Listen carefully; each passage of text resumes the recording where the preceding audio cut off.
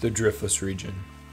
This is a unique corner of the world that shaped my life for the better part of 2 years. But oftentimes, when I'm talking shop with other fishy folk out there, my nostalgic retellings of these experiences are met with confused looks, followed by Iowa, Minnesota, Wisconsin. They have trout all the way up there? I usually just chuckle and shake my head because not only do they have thousands of miles of wild trout streams, but the Driftless region boasts a unique landscape, rich culture, and most importantly, genuinely good people. It's hard to explain, but it really does feel like you're turning back the clock to a simpler time. I've been anxiously awaiting my return to endless summer days and rising trout, and I have a few solid weeks to cram in as much as possible to bottle up this feeling. But with how much goes on each week, encapsulating this adventure, it's not going to be easy, but I'm going to try my best, so let's get right into it. Upon my long-awaited return to the Midwest, one humid and deep breath is required. For almost a year now, I've been living in the deserts and arid mountains of the Southwest, and that subtle squeeze of humidity never felt so comforting as I made my way north. The road from St. Louis, it's not long, but it's tedious enough to make your mind wander. Reaching back into the filing cabinet that is my brain, I really have to dust off those old files, because I spent the better part of 2 years living in Madison, Wisconsin, and fishing all throughout the Driftless region itself. I had a front row seat to the seasons changing while the sun did a few spins. And using Instagram as my receipt, I know I caught a lot of fish, but when I think back, they all kind of blend together into one blissful hook set. But what does really stick out for this time in my life are the people that I met. I was lucky enough to cross paths with some really awesome people that I would now consider close friends. And so, as I pull into the drive, some of you OGs out there may recognize this Sasquatch. This is Blake. I'm here with a familiar face, Blake. We've seen him a couple times. Blake was once a random DM on Instagram a few years back, but now I would consider him one of my better friends. We had some pretty incredible adventures across the seasons, chasing all sorts of trout all throughout Iowa. But like myself, Blake is a Missouri transplant, doing his best to get out and crush any and all outdoor opportunities. A local conservation job brought him all the way up to Iowa, but the turkey, trout, and deer, they just might keep him here. Getting to spend any time in the Driftless region during the summer is nothing short of a dream for a trout junkie like myself, so when Blake offered to let me stay with him for an entire month, I couldn't pass up that opportunity. Passing the sleepy ag fields and dairy farms of the upper Midwest, we sped over the countryside and left Decorah and her bald eagles behind us. Our sights were set on the outskirts of the Driftless region in hopes of finding a particular cold water creek tucked away in the hills. We left fairly early, but it would seem as though we were not the only ones with that idea. Before the sun touched down, we had already resorted to Plan B, but this wasn't a big deal. I knew we weren't going to run into many other people on this next spot. Alright, Blake, we are here. First Driftless trip. Gang, gang. Let's go, dude. As we laced up the boots and rigged up the rods, I could feel the subtle humidity of a driftless morning wrapping me in a lovely little hug. It has been over a year since I've been back to this magical part of the world, and the familiar sights and sounds gave me a real sense of satisfaction. So, a deep breath and a few bootlaces later, I could hardly contain my excitement because it was finally time to hit the water.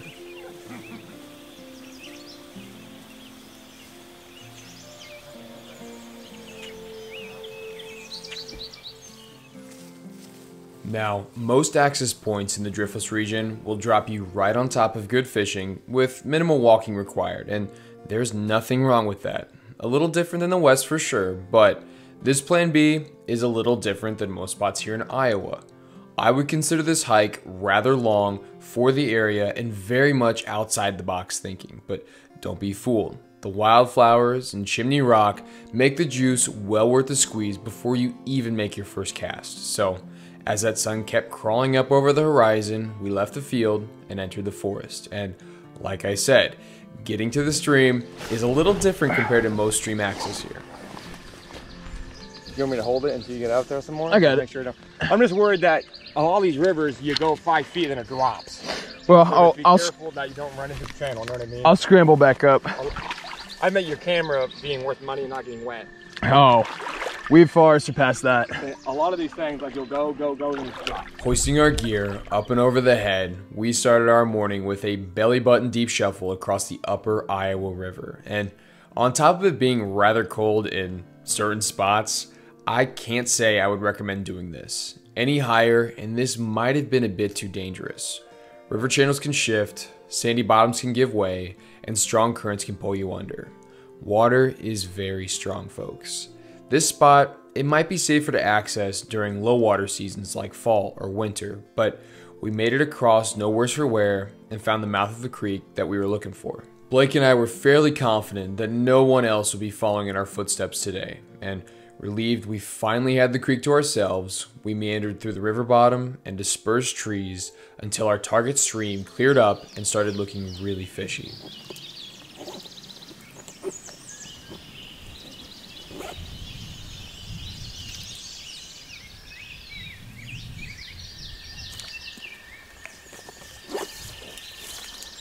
Oh, you know what I didn't do? What? I didn't unstrap my net. I got you. You got me.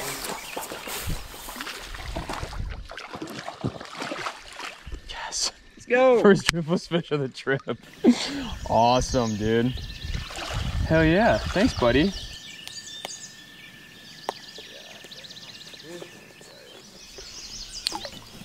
See ya. The structure on this lower portion is perfect for trout.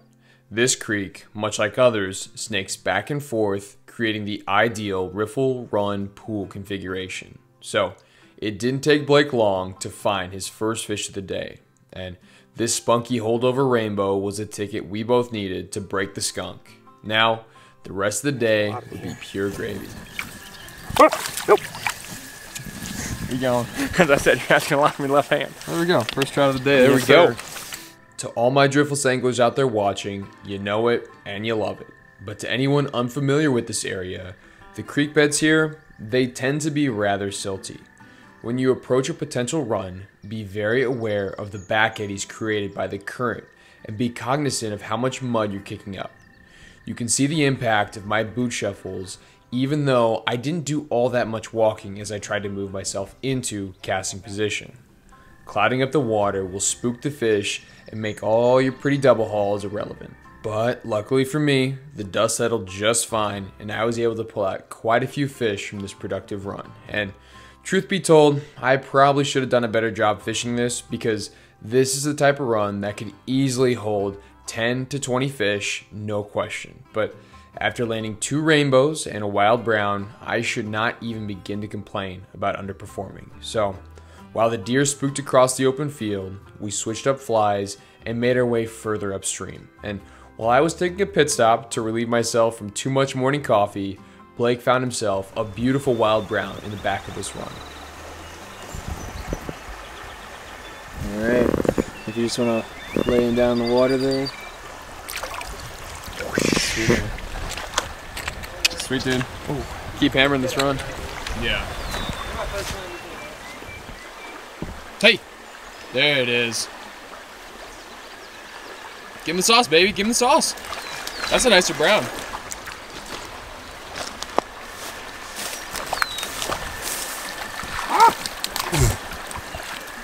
Bloopers reel. Between the legs, baby. Hell yeah, that's nicest brown of the day for sure.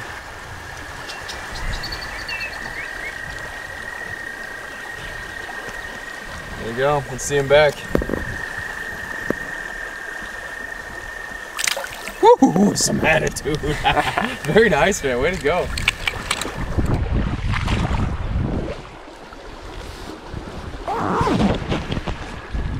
Okay.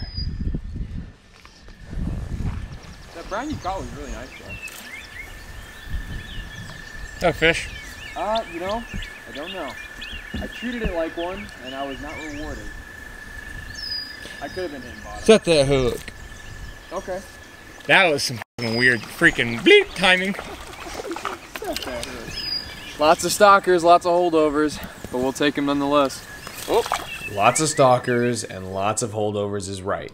Northeast Iowa has untold numbers of cold water streams that are absolutely loaded with trout. Some of these streams are managed as wild fisheries. Others see a mix of wild and stocked. And some, they're just purely stocked. This particular stream we're fishing has a fair mix of wild browns, stocked rainbows, and the rare, but very much real, wild rainbow trout, which I'll get into later in the video. But what happens in most of these streams is that the stocked fish will be dumped in throughout the year to meet angling demand, and most of the time, if they aren't caught within the first week, these fish will disperse to different parts of the system and what I call hold over. You can really tell the difference between the fish that have been in the system for a long time and those that got thrown in last month. Blake refers to the cement stockers as quote-unquote squishy because they've not yet developed the muscle needed to fight the current all day. Regardless of how you feel about the hatchery systems, they give anglers of all experience levels the chance to chase trout throughout this corner of Iowa. And by no means am I saying that Blake and I don't appreciate the tug of these raceway heroes, because they're great, but it's undeniable that wild fish fight like hell and tend to be much more beautiful. So we kept pushing further upstream in the hopes of finding some wild fish.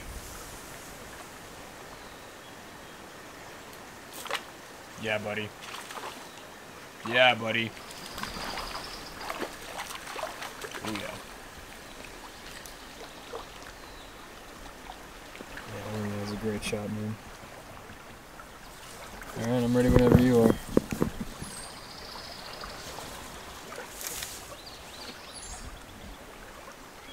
Yeah, it's a deadly drift right there, too. Yeah, dude, that's a good fish.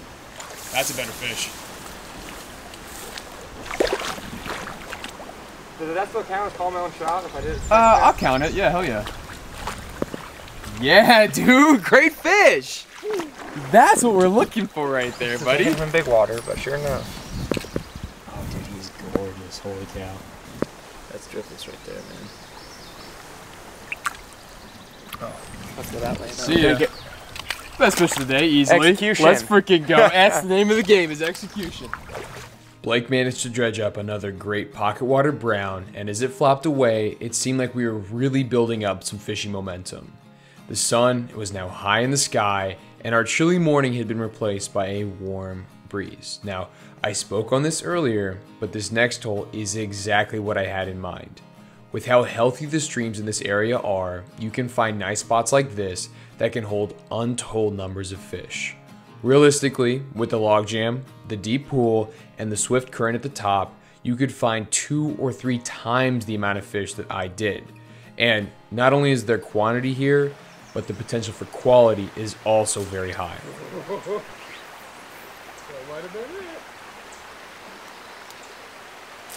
There it is.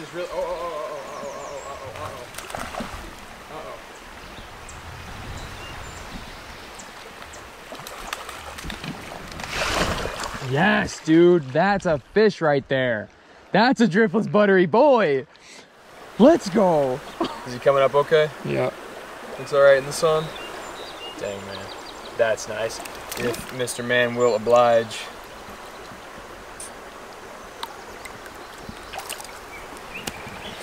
That's driftless for you, baby. That's what I like to see. Woo. So even after we got on that really nice fish and a handful of others before, we managed to hook 3 and land 2 more fish out of this same hole. I hope this is starting to make sense. So even if fishing is tough in the Driftless region, one good hole like this can completely turn around your day. Or, in our case, add yet another cherry on top of an already amazing day. But with the sense of greed and gluttony pulling at my heartstrings, I could not keep a clean conscience harassing this super productive run anymore. So instead, we kept pushing upstream and ran into a rather weird situation while Blake was stripping in a trash panda. Ooh. Good. Yeah. Might be a bass. It's a bass. Oh, it's a fucking bass, too. It was a smallie? That's a large amount, I think. No kidding. There's a 15-incher. Wow. Trout, though. Holy cow. That surprised the heck out of me. Unsure of whether or not this was a big old largemouth bass or a brown with a donkey head, we left this run a bit perplexed, but further upstream, Blake dredged up another nice rainbow while I scooped and scored with a beautiful little brown. So even though we were clearly finding fish with the flies we were using, it's always good practice to flip some rocks and see what's on the menu. And this particular driftless stream was very healthy, and each rock flip turned up a wide range of bug life. Big mayflies, scuds, sow bugs, and caddis all seem to be present in this system, on top of sculpin, chub, and other tasty critters in and around the creek. And I apologize in advance, but the learning lessons are going to continue because at this very next run, I managed to find the first wild rainbow of the day.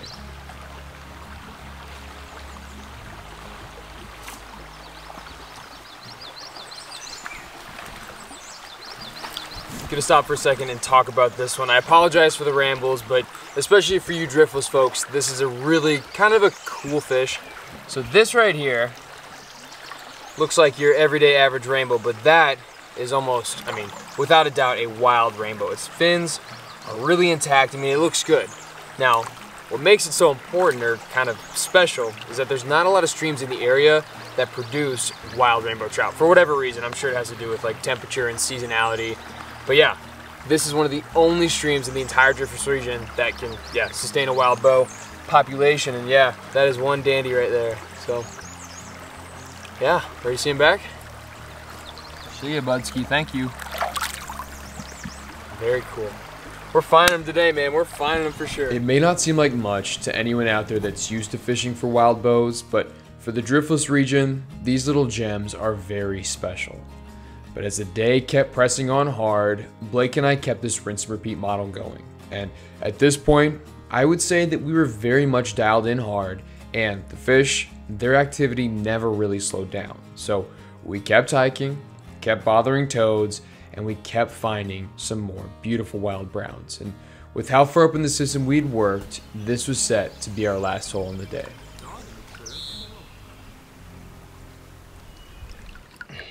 Yeah, he's been caught before. Look at him. He's got a crooked smile. You know, it's been one of those days when you don't care to net a 12-inch brown. Yeah, you know, we're doing well. Let's go. Alrighty, Blake and I have started the hike back downstream, and while he's changing up his streamer rig, I'm going to talk about our main rig. This is the, I would say, the setup that's caught 99.99% of the fish today. Had a couple eats on the dry dropper rig and a couple on the streamer, but we'll talk about maybe those later if they start picking up. But this is the juice, and like always, I'm rocking the 9'5" weight, the Ant Fire. It's cash money. It's really good at holding kind of these kind of setups, and this is a double nymph setup. So on the bottom is a heavy tungsten, whatever, mayfly, scud, just something big and buggy. There is so much bug life in these driftless streams, and that is what they've been keying in on. And on our middle fly, you know, it hasn't really mattered all that much. It's more just, I guess, for presentation, maybe to get a little bit of attention, kind of a bigger bug here. Like I've got a patch rubber leg on right now. I had a stonefly on earlier, but majority of our bites have come on this bottom fly, and that is all under our New Zealand strike indicator. I really like the New Zealand strike indicator because they're really easy to adjust, and they are great at really keying in on those subtle bites. It lands soft, and when a fish does actually bite, it goes under. So that is the setup. That's what we've been using, and it's been just crushing today. Today's been really good. So Blake and I are gonna keep hiking on downstream, maybe get on a few with the streamer, and yeah, wrap this day up. So stick with and stay tuned. Oh, oh, oh, oh, oh. That's a fish. Return of the TP. That's a good fish too.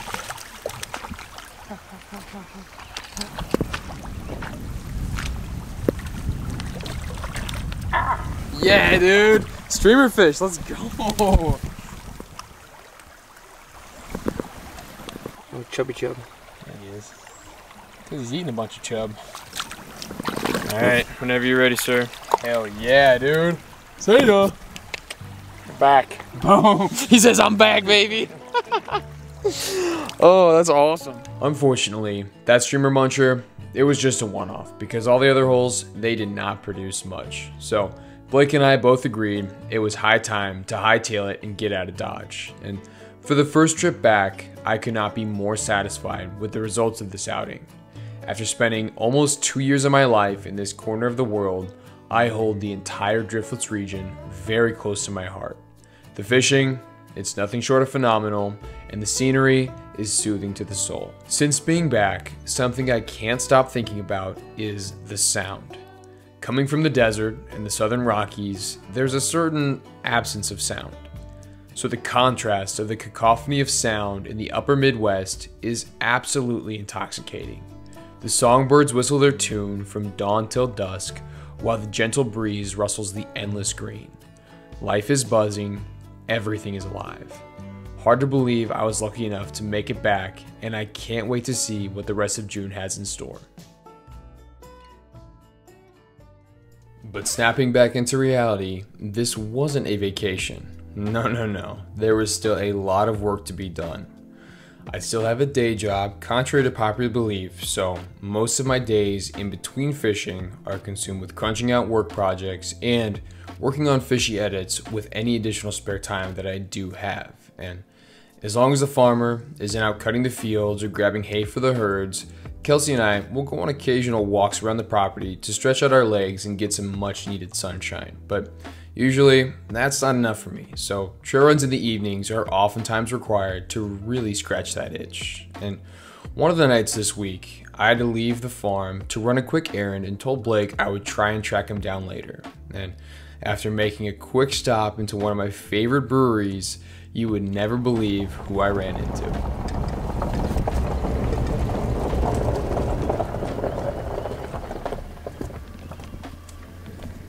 Get in.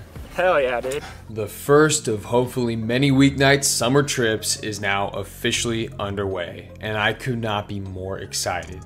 Being more central with regards to the Iowa Driftless region, Blake's farm is just a few miles away from some of the lesser known streams that I was never able to hit when I lived here. Expectations were low and spirits were high. All we needed was a fish or two to make this short drive more than worth it. So once we touched down, we walked upstream a bit to avoid any pressure put on by the fair weather bridge anglers, and the evening sun was still warm and the colors of the local wildflowers were absolutely stunning. Our little walk didn't take long, but we sure did pay the price once we got off the trail. Yeah, I'm getting smacked by sting nettle right now.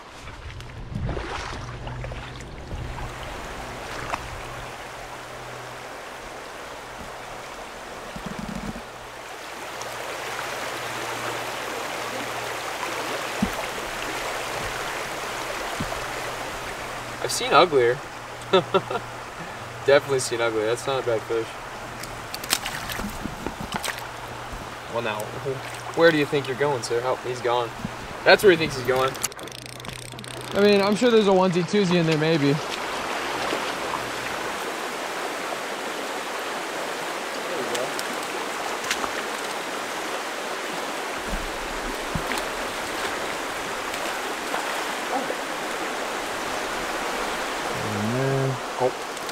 Oh, we got a flopper. Oh, he gone forever. R.I.P. Harambe. See ya. Oh, nice. No more skunk. That's all you can ask for on a weeknight. Yeah.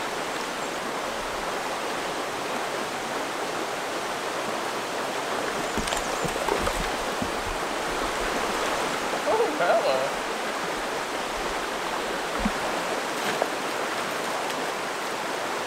That's a nice little brown. Hot dog. Yeah, that's a nice fish, man.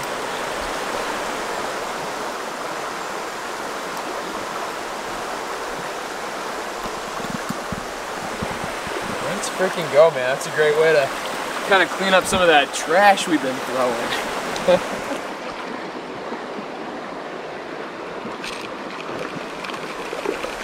Well, we got this guy off camp, but he was sitting right where his buddy was too. Not a bad little brownie brown. We'll, come on. All right, he's off. And back. Just like that.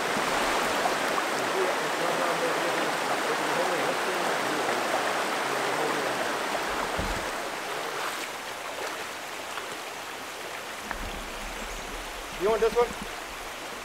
No, go for it.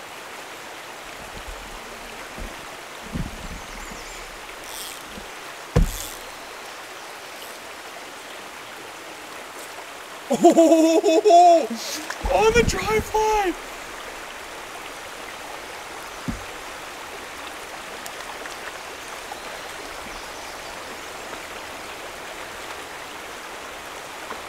Oh, dude, that was so sick.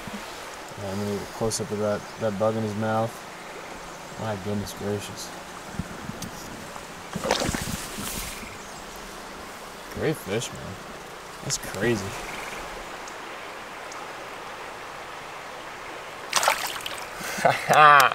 First hopper eater, let's go buddy. Alrighty, two quick things. First and foremost, that hopper bite was absolutely electric. I mean, are you kidding me? Hoppers already. That was so awesome. But the second thing, and I do apologize if you've heard this song and dance before and are very tired of my rambles. Hey, I am too. I'm right there with you. But that was caught on the adjustable dry dropper. This is a rig I came up with where you can adjust your dry dropper for depth and still be able to fish a dry just like that. Hook it, set it, bring it all the way home. And like always, folks, I've got the video linked down below showing you how to tie it, how to rig it, the whole nine. Just go there, watch that, stop listening to me, blah, blah on. But yeah, I think we got to ride this evening bite and hopefully get on some more dry fly action. That was so sick. So let's jump back in there. Ironically, that's the opposite of my dry fly rig on this creek usually. Yeah? Normally it's like a size like Just a little boy? 12 Adams, but like a 20 gnat behind it.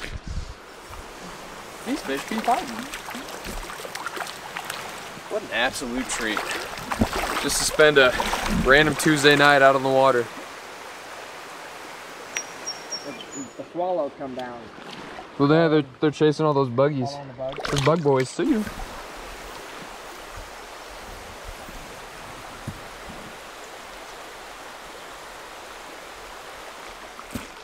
I'm having trouble seeing with my sunnies on. The shadows coming across the trees were now starting to get long, and Blake insisted that I keep fishing. And as dumb luck would have it, I must have hit the bite window on this stretch just about perfect. The bottom of the run, it wasn't as productive, but getting 2 quick fish was a good sign.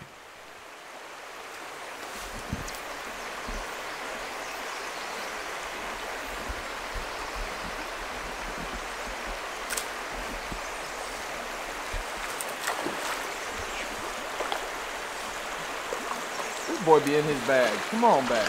Nice brown. That's a nice fish, man. They're putting good fish in here. Had to get it in there. Ah! Well, he's going. And that was a very girly, girly scream.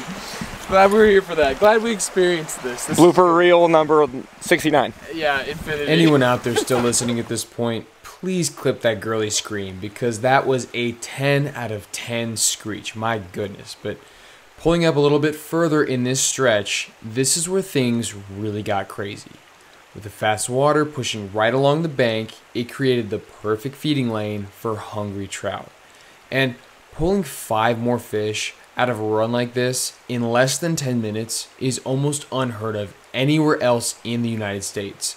Any of these major fly fishing destinations that you think of. And I've spoken on this before, but if you can find a hole like this in the Driftless region, it can absolutely turn your day around, or in our case, add yet another cherry on top.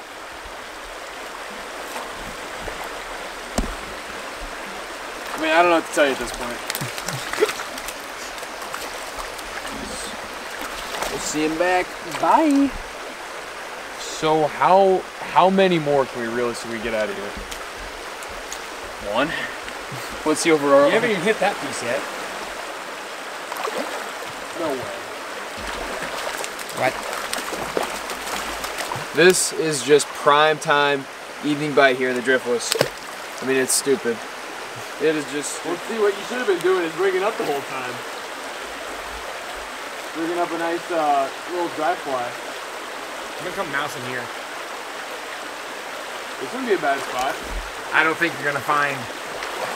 If you had a really small mouse, maybe. I was telling you this entire time. Holy shit. Right there.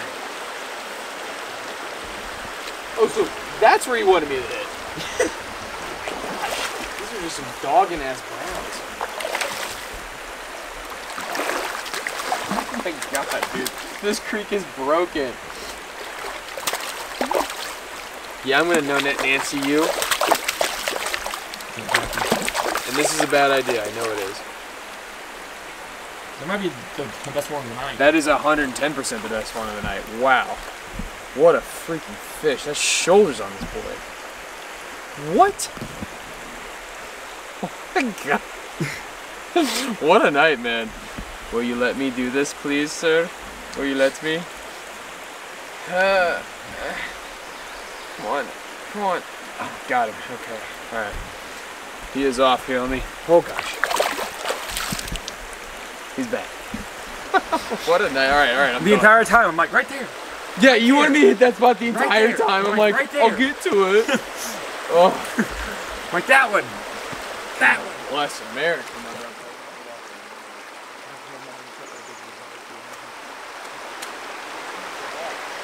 Okay. One more. Give it a good yeet. Really eat it out there. A side angle will help cut, maybe make it go farther too. What do you mean? I like to side angle it. It kind of cuts the wind if there is any. Keep it low. Hey, there it is. Hey, set. Yes. Always look away. Yes. Well, how about that? Only took 4 misses. We got one. Last cast of the night. That's awesome, man. Way to go. Low light. Muncher. Thank you much. Dude. It's been sick. Tuesday Goon Sesh, big fishy nugs. Let's freaking go, man. This is awesome.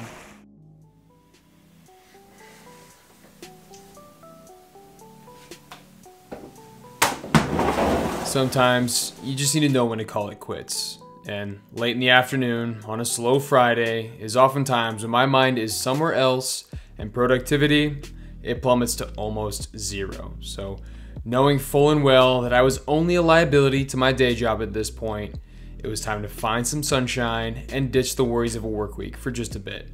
So there was no better time to load up the truck and head in the direction of a possible evening bite. And I can't exactly tell why, but windy back roads and quaint towns of the upper Midwest, they have such a charm to them. Generational farms filled with cows and corns stoke up romantic daydreams that seemingly teleport me from one little town to the next. This daydream cycle was finally broken by the pop of gravel as I pulled into the parking lot. The excitement of the unknown welled up in the pit of my stomach, reminding me that this was yet another stream I have yet to wet a line.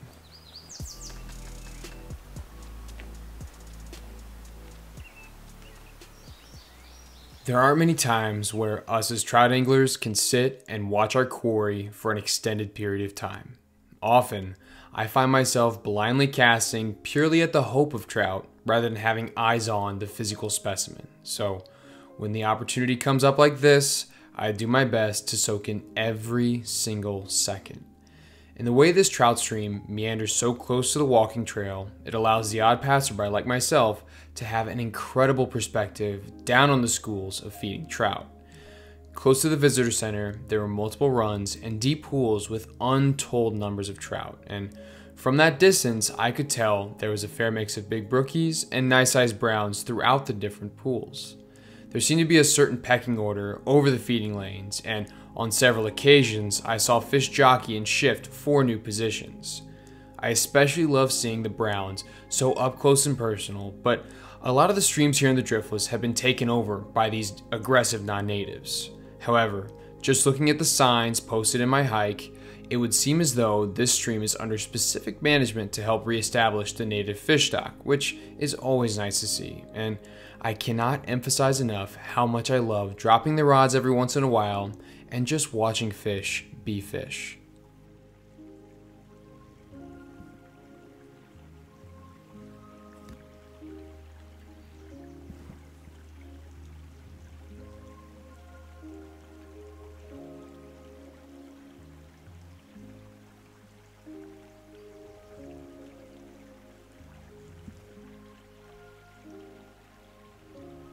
But as intriguing as this was, I could feel the sun shifting across my cheeks, reminding me that time was currently at a premium, and soon a blanket of darkness would cover this valley. So It was time to slide downstream a bit further and avoid the weary eye of the wild trout swimming in this stream.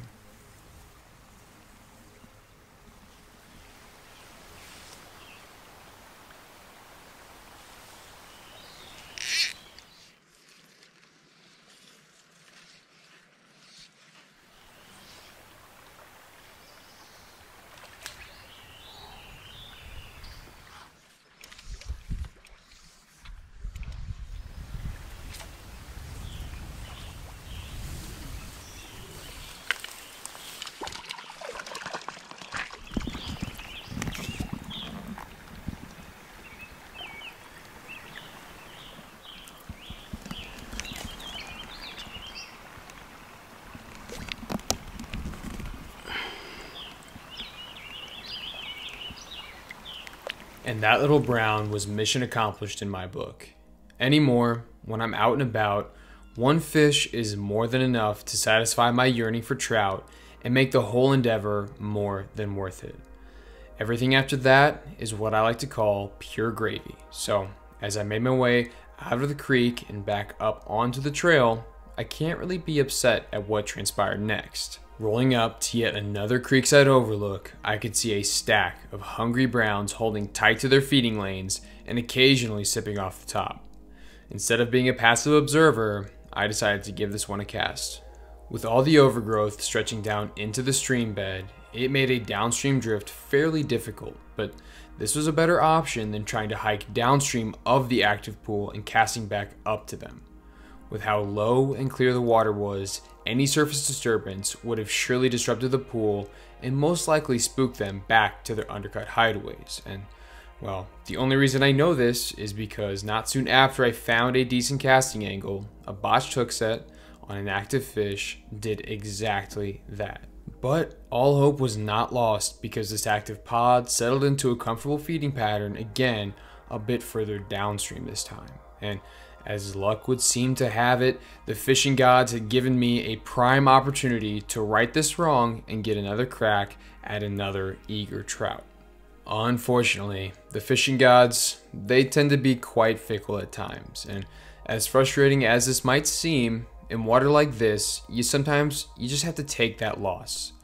A lot of the time, these fish will do what I call a domino effect, and so when one spooks, well, there goes the rest of them, all at once. But with the nature of these Driftless Region streams, I had every bit of confidence that we would at least have a chance at a few more before the nightbirds started to sing their sweet tune.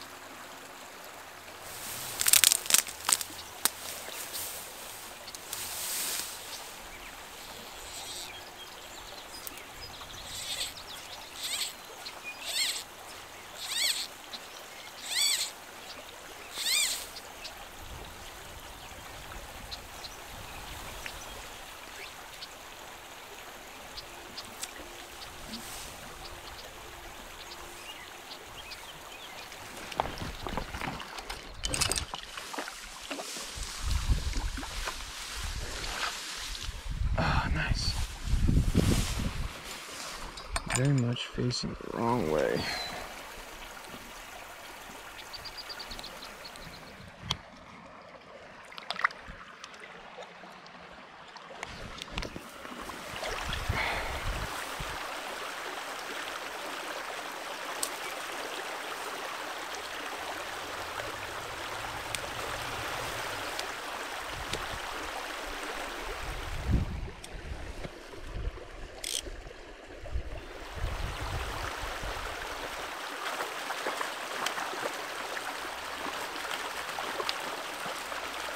No!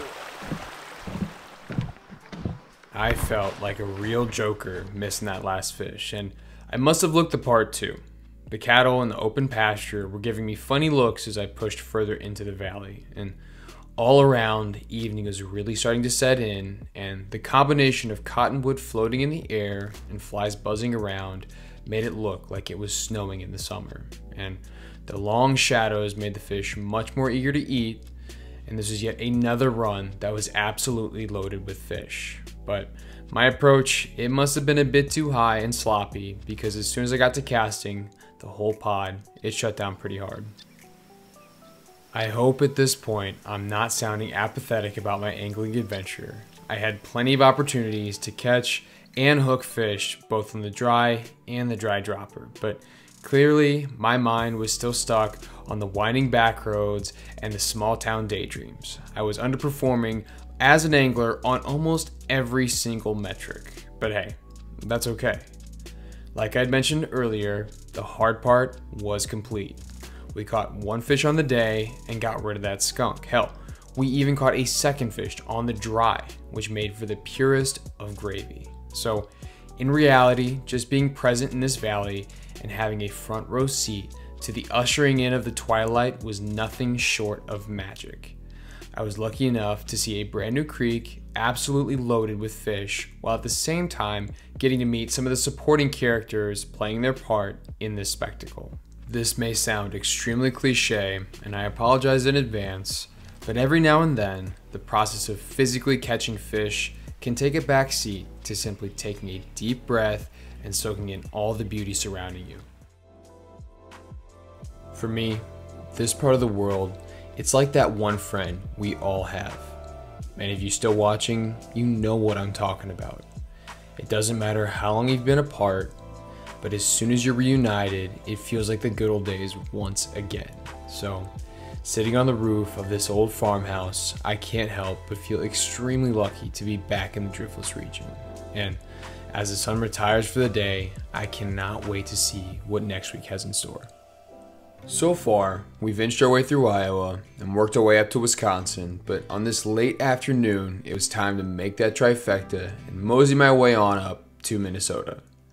And it's pretty crazy to think that from Blake's farm, I can access the best parts of any side of the Driftless in an hour or less. So as I continue to pass small ag towns and moving north, I could not help but think how lucky I was. And even though the drive would be solo this time, the fishing would not. We planned to meet at 4:30 on the dot, and at 4:29, I rolled into the access point to meet a familiar face. This is Beck. Much like a lot of the fishy folk I meet through my travels, Ryan Becker started out as a random DM on Instagram, and through various conversations back and forth over our mutual appreciation for the Driftless region and love of fly fishing, this helped spawn our first trip a few springs ago. We hit up one of his favorite honey holes in Minnesota and had an absolute blast, and that's all it took. Even when I left for New Mexico, he would always keep me updated on everything that was happening in the Driftless region, and it's always so funny to think how just one trip like this can establish a friendship that lasts a long time. So naturally, being back in his neck of the woods, I hit him up and we made something happen. A lot of the streams in the area have great easement sections that the Minnesota DNR have helped to buy up for us anglers, and the catch is that some of these easements are hard to access with all the farms dotted throughout the watersheds, so you have to hike a few miles to get the good stuff or run the risk of trespassing. And since these private landowners are extremely generous with their land to even allow anglers to fish the streams that run through them, I suggest no one trespasses. Luckily for us, tonight, Beck was very friendly with some of the locals and gained permission to access these streams through the farmer's cornfield. So we took off towards the stream, and the scene was set for an absolutely gorgeous evening in the Minnesota Driftless. Ah, God bless. Yeah, I'm already seeing them spooked there. Yeah, so you see that bush in the middle of the... That? To the right. Those two right there? Yeah. If you can get a cast up by that shade, okay. There'll be fish sitting there that won't have spook.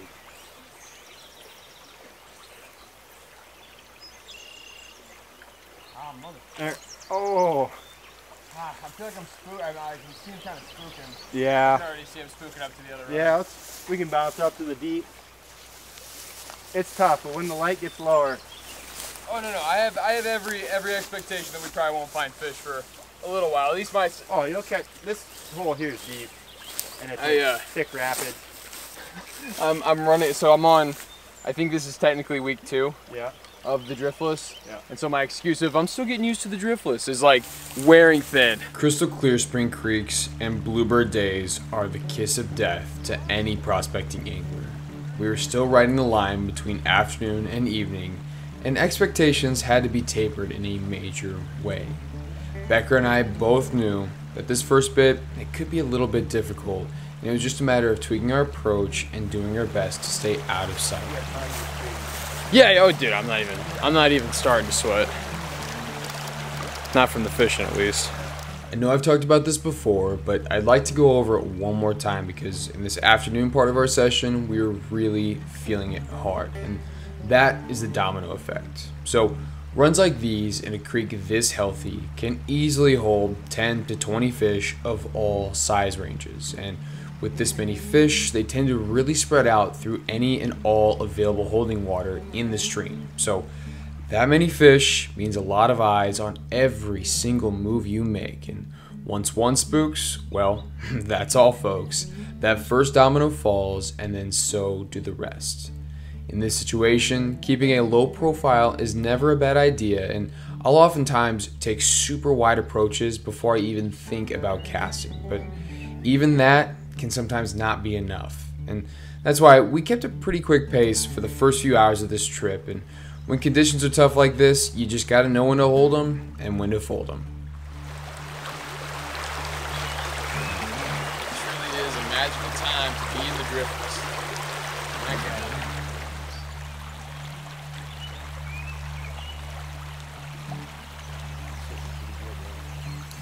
I did see, when I was getting film of that calf, I did see a caddis crawling around the hey, yes, crawling around the calf, man. Almost exactly that size. But it doesn't look like a splashy take out of the caddis. You can see there's something dancing. Yeah, they're eating. Yeah. Driftless trout, man, they're so spoiled. They just get to eat and eat. Nice hibernation in the wintertime and then back at it. Seeing the fish really start to key in on the evening hatch gave us a lot of confidence that things should start turning around here soon. The shadows were growing on the left side of the bank as the sun was starting to set, and the sporadic clouds gave us a brief reprieve from the glare. Like a fishy fuse, you could just feel the entire valley was just minutes away from popping off. And spotting an extremely active pod of rising fish, playtime was now over. I turned my trout sneak levels all the way up and pulled out my best Steph Curry downtown Buster Brown casting for this next spot.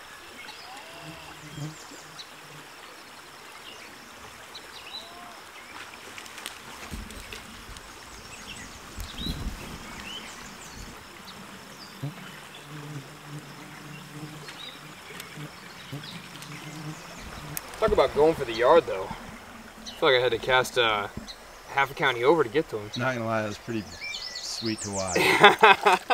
Well, that one like ate he like kissed right it. next to you. He kissed it. Yeah. Oh. Yeah, this is a great little fish. Okay. Awesome. That was good. I see what you mean now.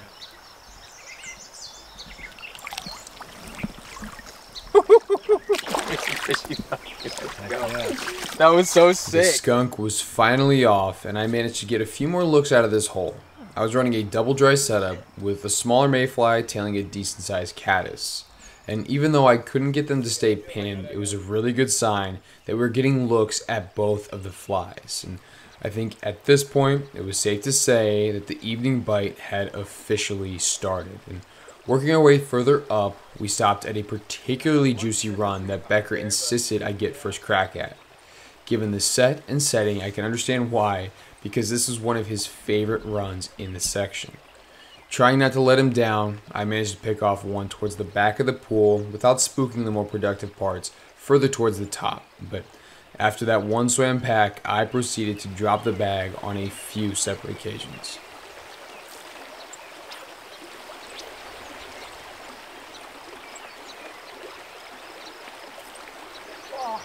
Oh no.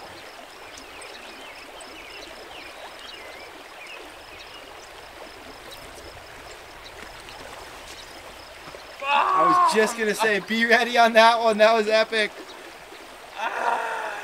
I knew that cast was getting bit. It just felt good. It was just like, yes, this is it. Yeah, they hugged that bank and you wrapped it.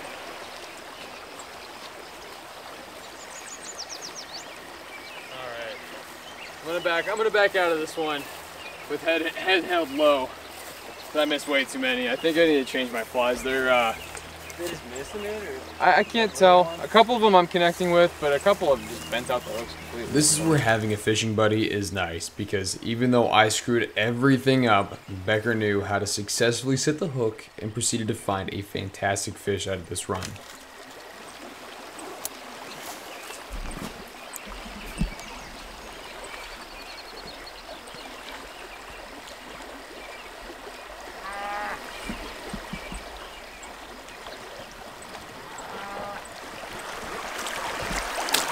Oh, you ate it. That is what you want right there. Buddy.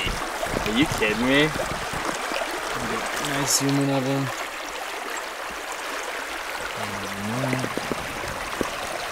Incredible. Let's see him back.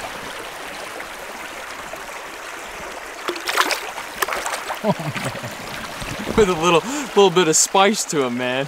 Dude, that was epic. That was so cool. Wow. And he just came up and clobbered it? Yeah. So there was one that was doing cartwheels over here. I was seeing him over here as I was trying to cast. Just midstream. I mean, we got all the way up to the It's top. always so funny to me how there's almost a switch that goes off where the fish go from completely uninterested in any and all offerings to porpoising straight out of the water at the mere twitch of any imposter insect life. And it's like walking into a dark room and turning on the lights. The shadows started to grow long over the hills, and we got a front row seat to this switch being flipped. In every direction, the sound of a driftless evening began to echo on either side.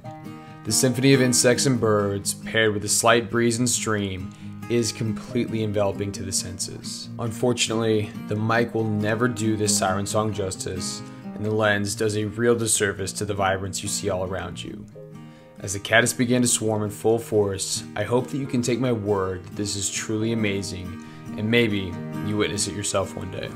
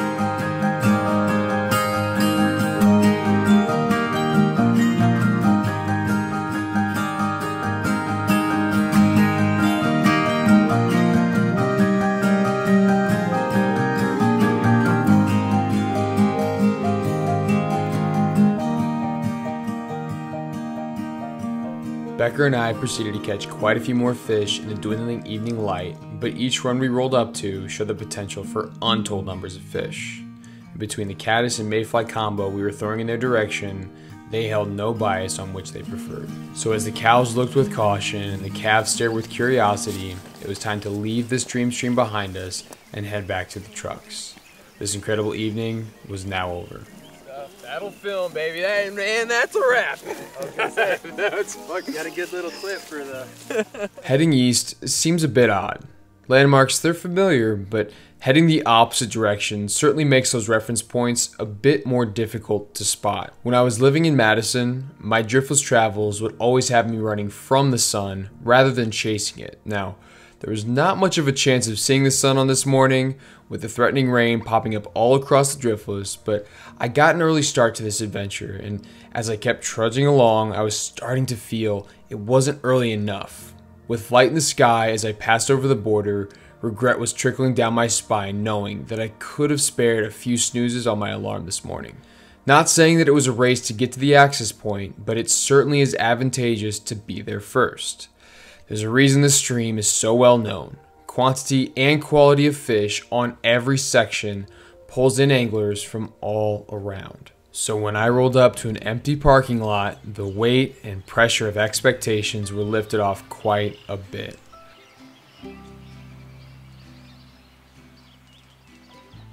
I've said this before, but there is no end of water to fish in the Driftless region. From Iowa, Minnesota, to even Wisconsin, there is so much fishable trout water. The only catch is that a lot of the watersheds are relatively small and are only able to support a few anglers per section. But now that we had established position on my favorite section, I could suit up and rig up a bit more at ease. And after a car ride like that, a bit of stretching is always in order, and I looked at my watch and still had a few minutes to kill before my fishy buddy would arrive. So I took advantage of that extra time to drink my lukewarm coffee and watch the swallows into the bridge. This bustling community of chirps seemed to be doing their best to take full advantage of the gap in the rain. I had just left the bridge and picked up a ride when a familiar Tacoma moseyed its way down the road, and that must have been Tupper. Mr. Tupper, how the hell are you, man? Glad we're making this happen. Dude, holy cow. Yeah. Good to see you, buddy. Yeah, you too, man. Back in the day, he was my fishy guru teaching me the beauty of the weeknight adventure. He is the archetype for squeezing everything out of life, and most of all, a genuinely good person to talk with. This is Tupper. As fate would have it, we were fishing the same river where we met so many years ago, and it was a brief conversation. You know the classic, "Hey, how's it going? Any luck?" That led to trading some flies and exchanging Instagram handles, and something as simple as that. It seems strange that stopping to talk to a fellow angler would then lead to countless fishy memories shared and a solid friendship forged. Now, at this point, we hadn't seen each other for about a year and some change, so we had a lot of catching up to do while Tupper got rigged. My job went full-time remote, so Oh, really? yeah, I'm just traveling. Hell yeah. So I've got a month here. So you can live wherever you want now. Dude. I'll do a month here, a month and a half on the east side of Idaho, Idaho Falls. Okay. So targeting Wyoming, the Tetons, the Yellowstone, all that. And then I'll jump over to the west side, Boise, spend a month and a half there, doing all the old adventures and kind of capturing those memories again. And then I'll jump back down to Salt Lake and then to I think it's Scottsdale. Okay. And then back home for the holidays and weddings and shit. So Dude. that's as far as I got planned right now. While the morning rain clung to the underbrush, wearing waders for this session might have been the right call. The morning temps were just cold enough to make the possibility of wet wading semi-miserable, at least for the first few hours. So while Tupper stopped to get his rig in order, I slithered in with some enthusiastic dry fly sippers in my crosshairs. We were still in the midst of the morning bite, and I managed to capitalize on this first run. It is extremely satisfying to pull up to a random stretch of river and catch fish on both of the flies tied on the night before. The caddis and a small mayfly were the absolute ticket. But as that second fish slid back, Tup was rigged up and ready to go, so I gave him the floor.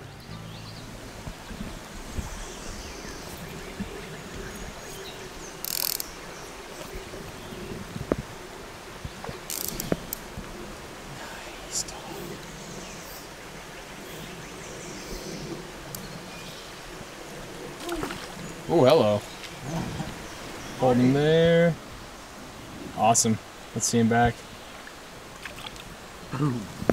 Now, Tub, was that textbook or what? I mean, that was awesome. That was so good. I was like, zoom, zoom, zoom, and right now, set the hook. Perfect. You did it. And then you grabbed it. I mean, that was as good as it gets, man. The skunk was now off, and the pressure of the day was very much behind us. The snowball had been formed and was now rolling down the hill. And in a long fishing adventure like this, momentum is key, and we were no doubt building up speed. This particular section of the Big Green can be productive at times, but the fishing, in my opinion, kind of takes a backseat to the overall aesthetic. Walking through the tall grass with the farm in the background is so picturesque and the perfect backdrop for lazy dry fly casting. And it is such a luxury that Tupper and I can willingly take turns casting at active pods of fish, with each run having the potential to hold double digits in both numbers and size. There is no point in being selfish with the rod. Plus, I find quite a bit of satisfaction stepping back and capturing the moment behind the lens.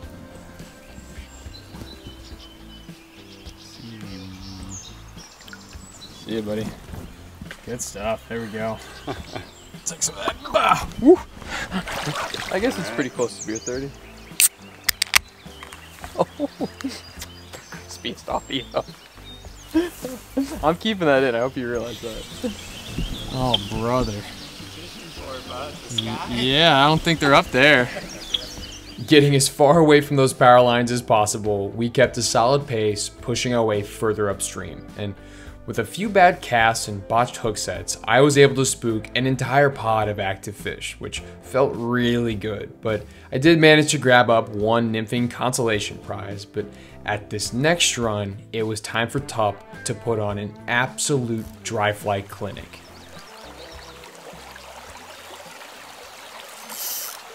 There it is, Tup. Way to go. That was so sick.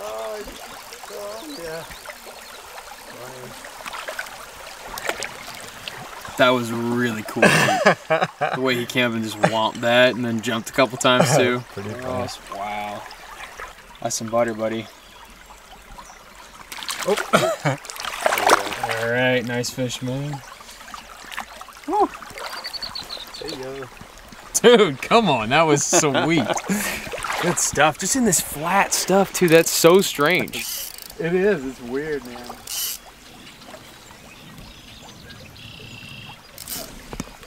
Dude, that was so cool. It's funny, it's like right when it hits. Just smack down. Oh, I can, they're not even spooked yet. I can see them on the offset on the moss. Yeah. That's awesome, dude. Yeah, this might be a good run. So funny. Nice. You sure you don't want to toss in here? No, dude, this is all you. All right. So right on that border of the moss and the sand, there's one I can see him. He's tailing back and forth. It's actually a nice fish. I just saw it. Yeah. Oh my gosh, just right out in the middle of the highway there. Yeah.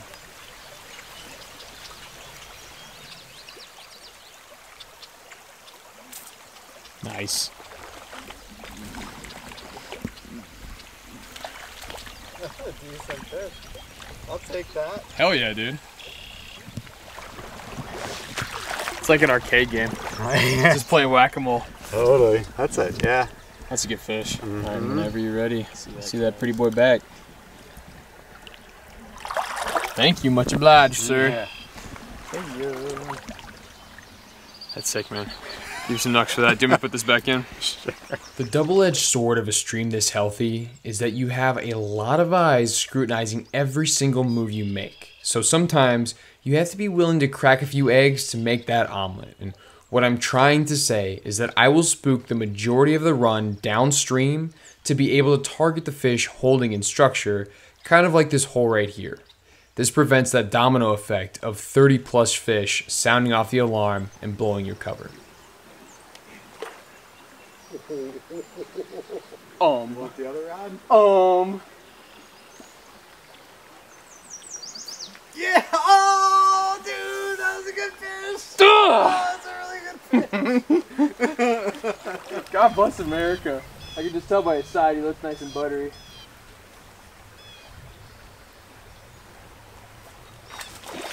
Yeah.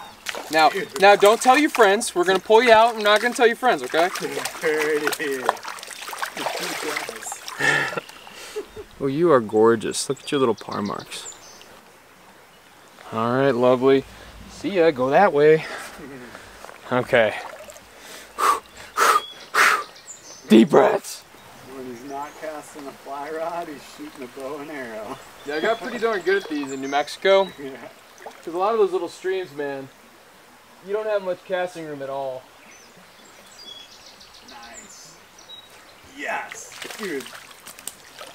There he is. Love it. That's a little cheeky one right there, huh? Vibe is back. We're back. 100% back. Oh, my Atlanta. Look at you. That's a beauty. Beauty boy. Just like that. Thank you, sir. They're so beautiful. Hell yeah. Nice. Just let him go right there.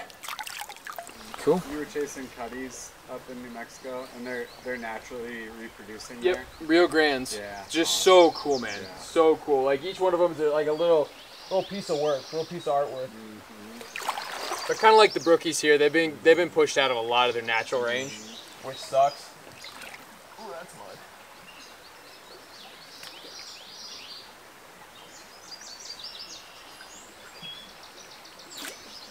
Nice. Dude.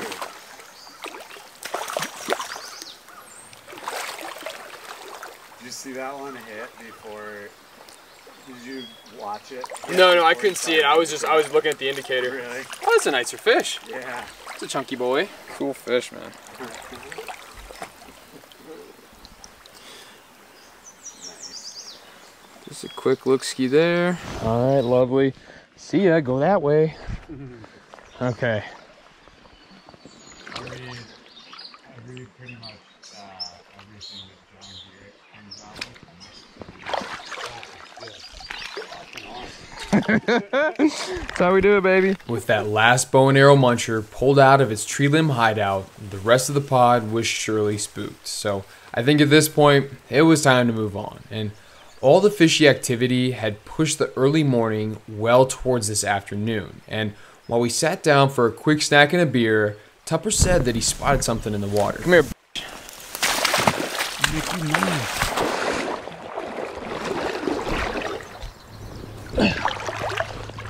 Don't go by me now, sweetheart. Oh, you do not like that, sweetheart, do you? Okay.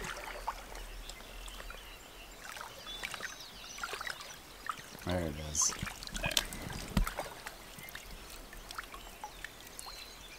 She's missing an eye on that side, too.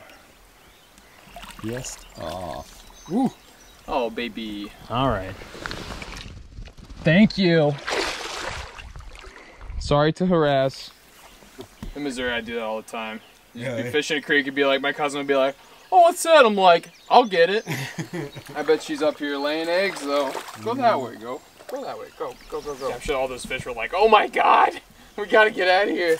He's like, man, I don't think I spooked that fish. It's like, what's worse than two dipshits spooking the fish? A big old snapping turtle. Snappers are never good to see on a trout stream, but clearly that dino wasn't making a dent in the trout population. And if you don't believe me, this next run should be proof enough.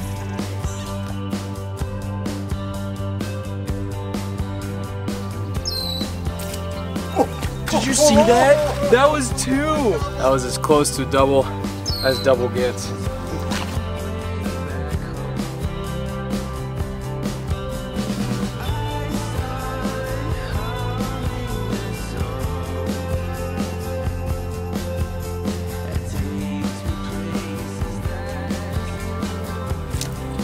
Ooh, he didn't even take that. That was weird. Oh, he took that though. Yeah, that one took that.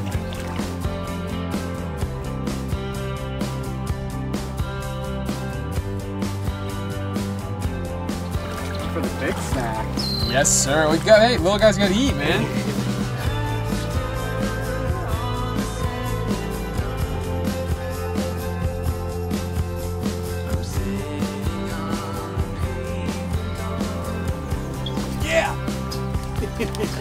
Oh my gosh, thank you. I swear, sir, you've made my day. Thank you. Thank you.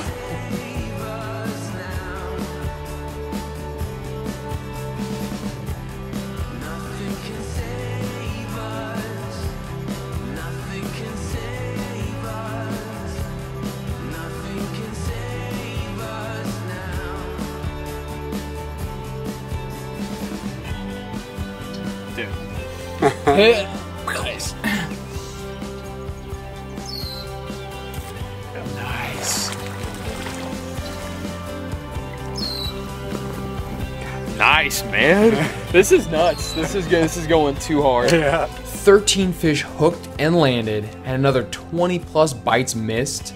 This dry fly fervor was nothing short of outstanding, and no clue why mid-afternoon had these fish so keyed on the dry bite, but a few early season hopper munchers were not questioned, just welcomed. But like most good things in life, this fever pitch dry fly bite had to come to an end, and angling reality gave us a little slap in the face in this fourth quarter of our day.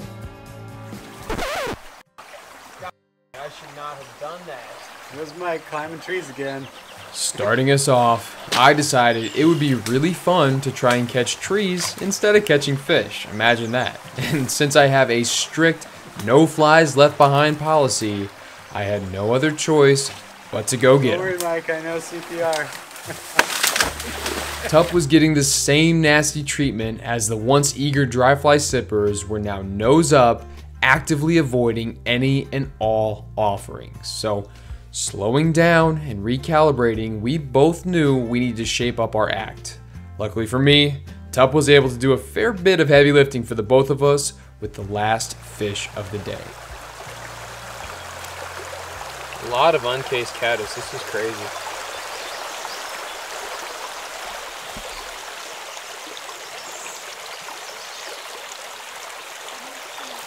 Oh, dude.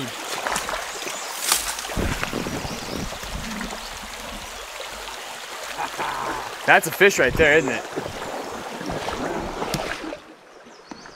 Come on. Where's that strap to? I got you. Okay, I got it. All right.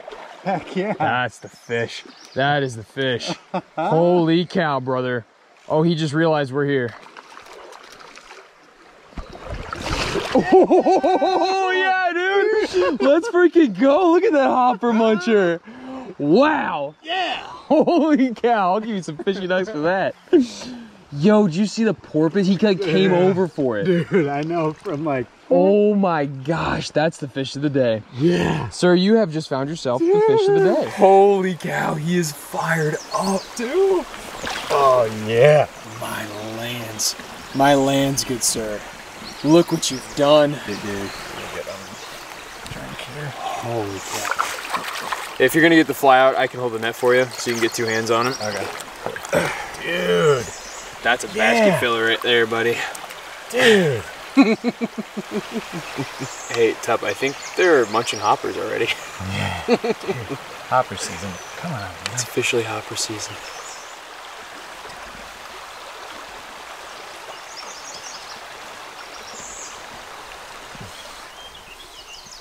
Great fish, man. Beauty. See you, bud.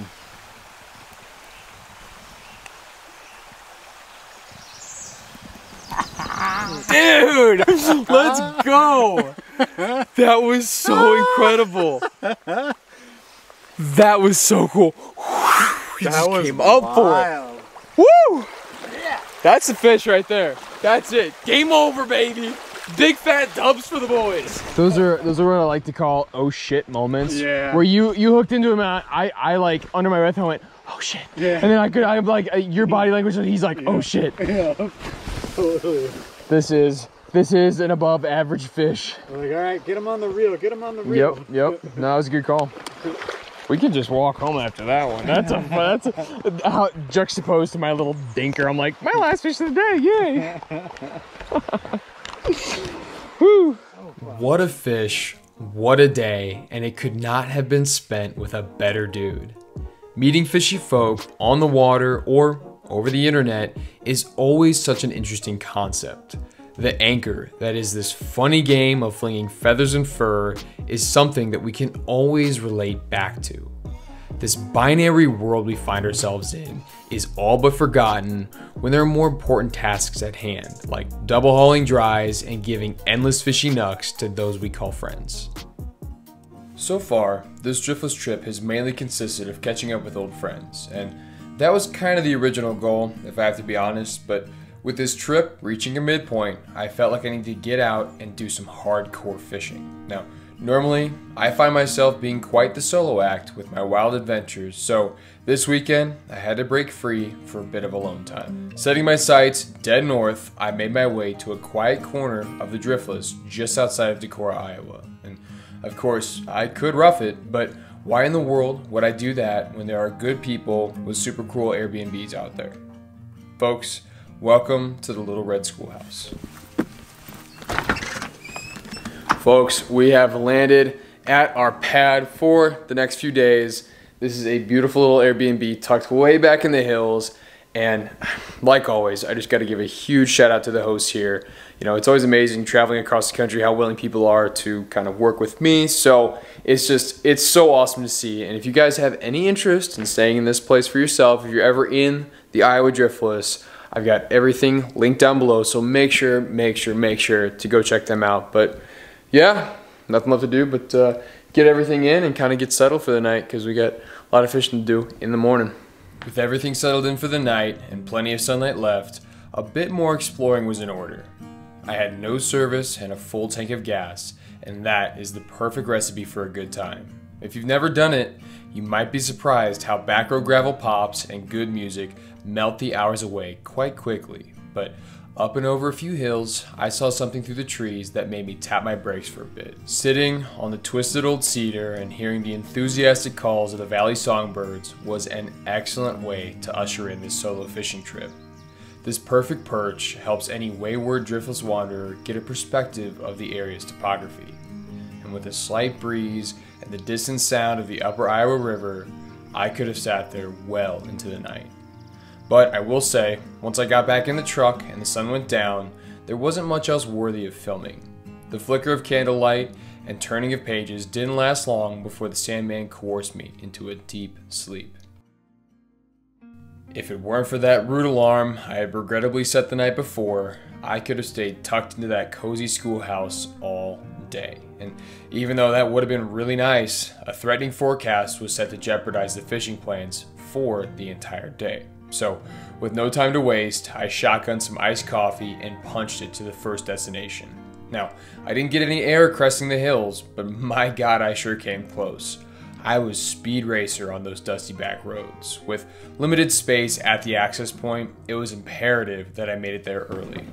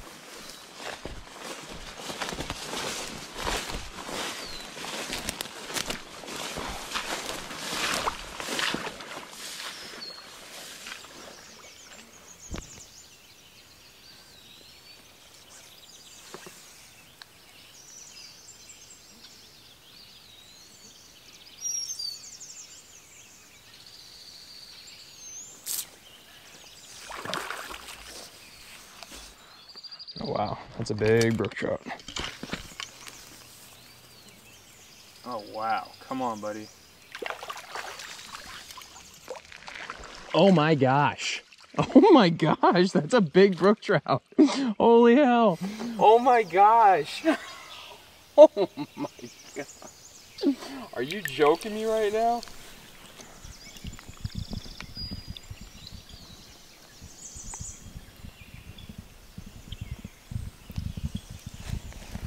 Well, if you can see the Gucci bags under my eyes, you can tell this was an early morning. I always like to get out early as possible on this creek just because the morning bite, in my experience, has always been best. And I was a little worried when I first got down here, just the way that this creek has changed so much. So, I don't know, I've been coming here for about 3 years-ish. First time, all brookies. Second time, all brookies. Third time, I caught a brown. And then next thing I know, there's a big old beaver dam. The next time I came, it was really dammed up, and then there were browns everywhere. And so when I showed up today, first thing I caught was a brown, and then subsequently I've just been seeing beaver dam after beaver dam and the beaver himself. So it's weird to see it change and kind of mold. I hope the DNR is aware of this because yeah, this is a very special stream, you know, home of the wild native population of brook trout here in the Iowa driftless side. And so it's a really cool resource, and I hope it's not getting, I don't know, forgotten about maybe. But yeah, that brook trout was an absolute tank. The dimensions on that thing don't even make sense for this kind of water. And of course, all caught on my grandpa's bamboo and reel. This is actually a really cool story. I'll link it down below. You can see the video right here. Look at that, New Mexico. I kind of just go over the story and you know why it's so special. But I don't get it out often. And I don't think it deserves to be out very often. But every now and again, it needs to get a little water on it and a little bend in that, rod. Oh gosh darn.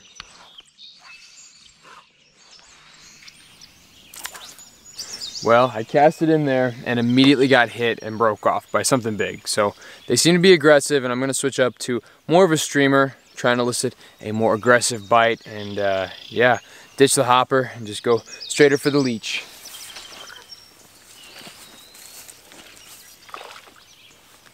Oh, like that.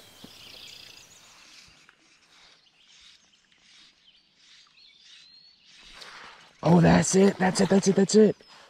Oh, that was so sick. Oh my gosh, that's another nice brook. Come here. Oh my gosh. Yes! Oh my gosh. That's another big brook trout. What the heck? Are you kidding me? That is another tank brookie. Holy cow. Pretty simple leech pattern, and he just absolutely hoovered that up. That was wild. That's exactly what we're looking for. With uncertainty at an all-time high, catching 2 brookies of that caliber completely made my day. It is truly hard to explain the feeling of relief and excitement that comes from a gamble like this actually paying off. But with this beaver pond fished out for the time being, a move upstream was required. The seemingly stagnant frog water was left behind, and the stream returned to its meandering ways further up the valley. Now, from my previous trips, I could recall that the closer you got to the private property boundary, the smaller the water gets. Can confirm, way too skinny. Even though we had to double back a bit, I took my time to slow down and look at some of the finer details surrounding me. I saw no end of terrestrial bugs on my hike back to the productive water. This could be a major clue as to why these fish are so healthy, and to say that this place was buggy would be an understatement. Crunch after crunch through the wet grass sent grasshoppers and katydids scattering in every direction. Even though it was tempting to put on a plump dry fly after seeing those critters, I stuck with what had been working and kept tossing that leech.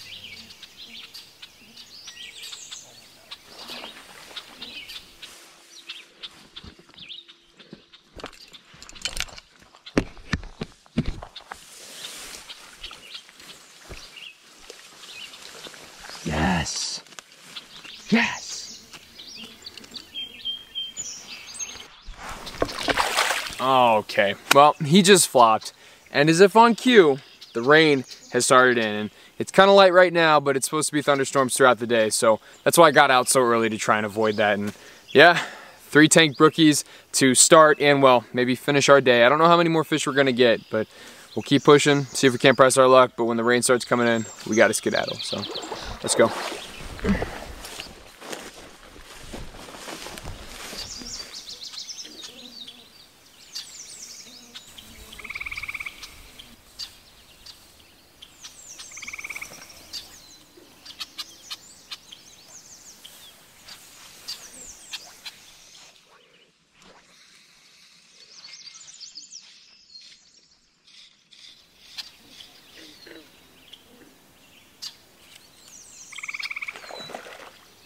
Oh yeah, baby, that's a brook trout right there.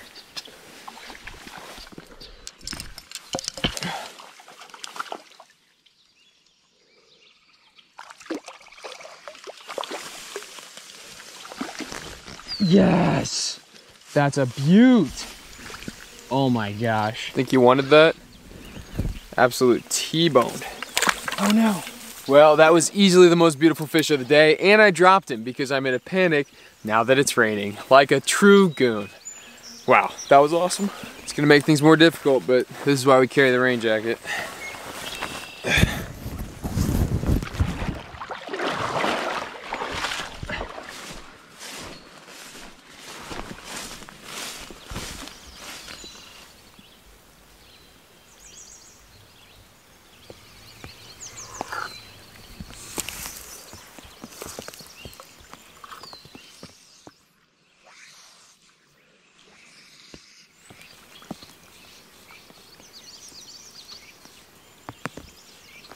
Oh, there it is.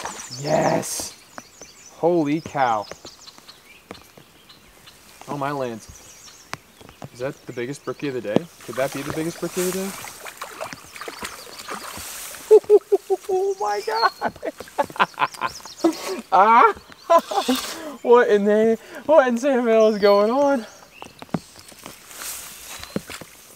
See ya, buddy.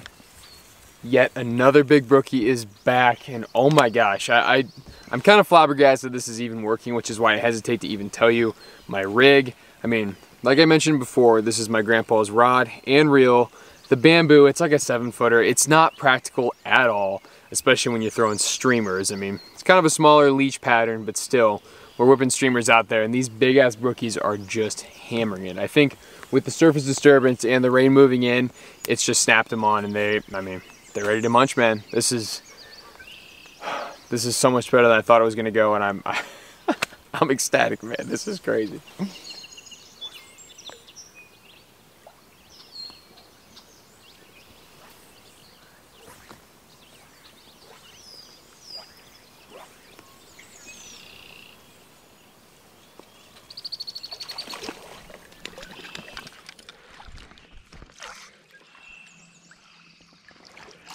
My gosh. The size caliber of these fish is just insane.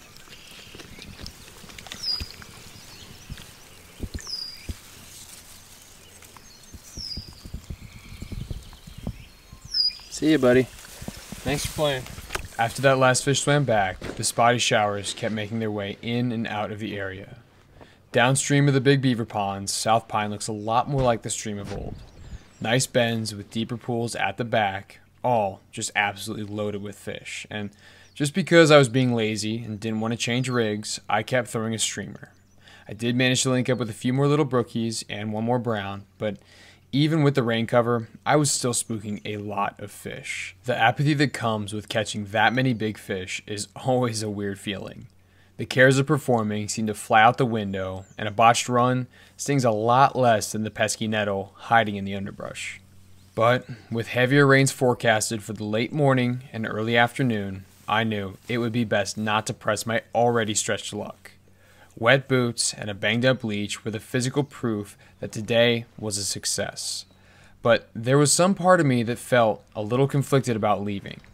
The tall grass passed on its collected rain, seemingly trying to weigh me down as the valley songbirds whistled their rainy day siren song.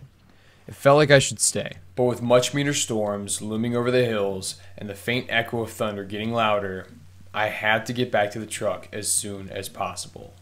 It was time to hunker down at the schoolhouse for a bit and wait out these storms. Once I'd stripped down from this morning's adventure, the gentle pitter-patter of the rain was the sweet lullaby needed to put me down for a much-anticipated nap. And I must say, it was rather hard to get up. It's one of those body in motion, stays in motion kind of things, but I eventually did get up and I kind of explored the space a bit more.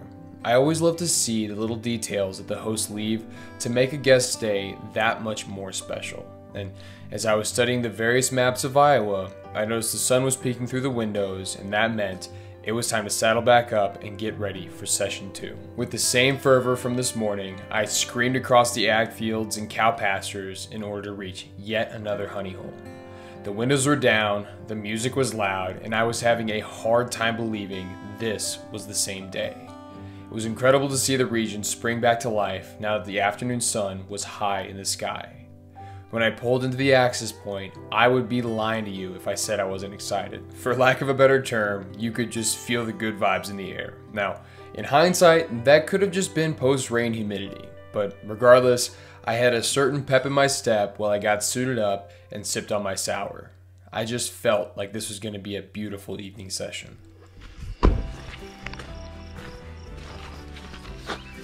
Best of luck, fellas. So as I grabbed my kit, I bid the friendly bridge fisherman good luck, and I passed through the unworn game trail. And the nostalgia of long past summer trips, it hit me so very hard, and the almost neon green foliage was just like I had remembered, and it made the deep blue of the creek absolutely pop. And the closer I got within casting range, I could see that the fish were rising consistently on something. What exactly? Not exactly sure. I had a hunch they would be looking up, and it didn't take very long to confirm that my double dry rig was the right choice for the locals. With that fish back in the blue, the evening session skunk was off, and the fish really seemed to be looking up.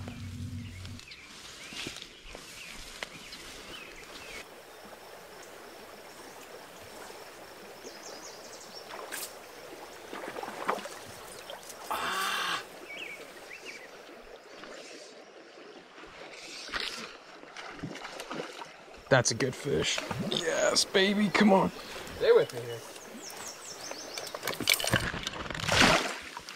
Yes. Oh, that's a blast. You can't even see it, it's so far back. He launched that, holy cow. What an absolutely gorgeous fish. That adipose, oh my gosh. The driftless, what a day.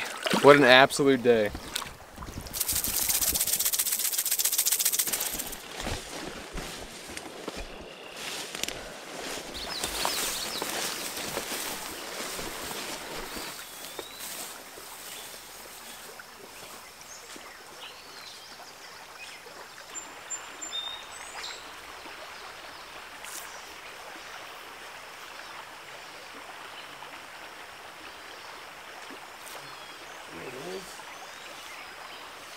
That's a long-range rifle I shot right there. That's a sniper. Yeah, there we go. That's so sick.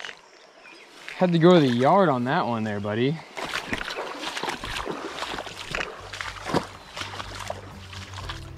Every piece of trout water has a certain learning curve to it, be it a lake, river, or a stream. Some are a bit sharper than others. In my opinion, most of the Driftless region is fairly simple to pattern out. On any side, be it Iowa, Wisconsin, or Minnesota, most of the creeks and streams are going to share characteristics which allow us anglers to get familiar with certain patterns. However, in my experience, the spring creeks like this one I'm fishing tonight have a bit sharper learning curve. With the crystal clear water, high fish densities, and long, slow sections, it can be difficult for some new anglers to figure out. This is where I like to implement my hold 'em or fold 'em tactic. I skip over a lot of water and spook untold numbers of fish. But there's a good reason for this. My legs are strong and I can make the effort to reach more productive water as long as I maintain a certain pace. But even when I'm able to find a good piece of water with fishy structure, be it a riffle, run, or a nice deep pool, it still doesn't mean you're always going to connect with fish. As you can see, I missed more than my fair share of nice fish as I marched up the valley. Now, I could blame it on a fast take from a wily wild brown trout, but in my heart of hearts, I think the sour I was drinking earlier might have something to do with my slow reaction time. And bringing it back streamside, I was thinking my fly selection might be part of the problem. So as I stopped to recalibrate a bit, the river spirits sent me a good luck charm. With how cold the water actually is, I am always amazed any reptile can eke out an existence here. But with little thought given to what I actually saw, I had to go grab my new Good Omen and give it a thorough inspection. And as if on cue, that dino swam back downstream and our evening bite upstream turned on.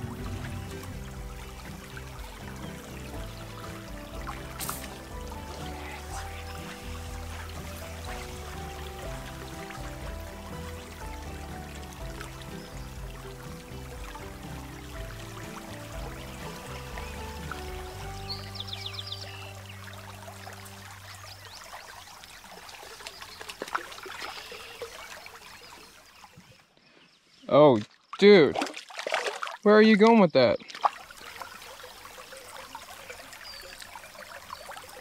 Nice fish. See you, buddy.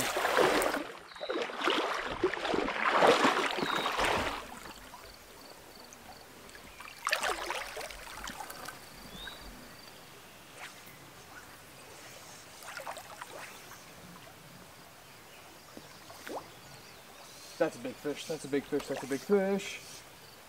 That's a big fish. That's a good fish.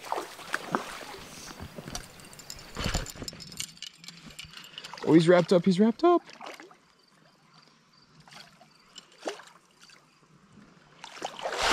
Yes, yes, yes. Let's go. Yeah, dude, that's the fish we wanted. Oh, and he sucked her down just right. Oh my gosh. Ah! This is definitely more the caliber fish you want when you come here, man. That is phenomenal. There's no end of them, too. See you, friend. Thank you very much. Okay, and that dandy of a fish is back. And on this bamboo, that nice fish, I mean, it feels like an absolute tank. I can't remember what weight this is. I think it's a 5, but the bamboo definitely has a little bit more bend to it. But if you guys are interested in the story of this rod and this reel, I kind of go over it, I don't know, a couple months back in New Mexico. So here's that video right now. Ooh, look at that, me in New Mexico with a nice hat on. Very cool, right?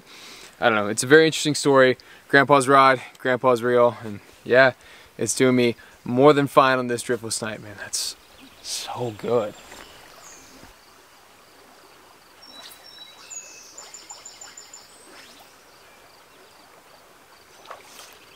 That's another nice fish.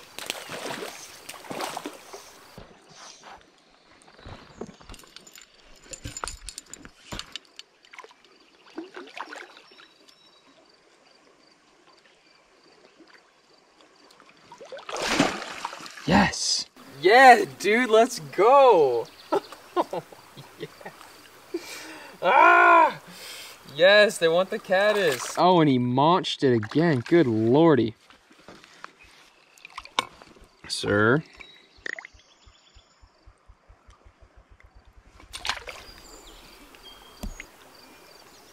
That's absolutely gorgeous, man. I love it. Not too shabby. Thank you, sir. Come again, eat my caddis. Come on, baby. Woo! Hard to tell what that is. It's some kind of caddis variant, but that's what the last two have been munching on. That's really nice. It'd be cool if there was a hatch tonight. That'd be so epic, man.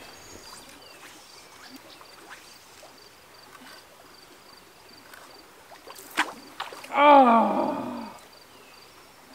Ah!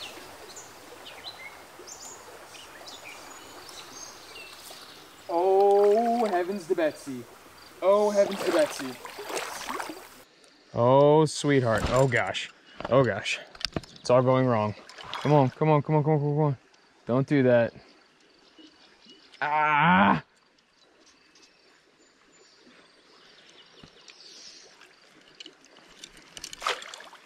Oh, this is a good fish. Oh, get away from those logs, you suck.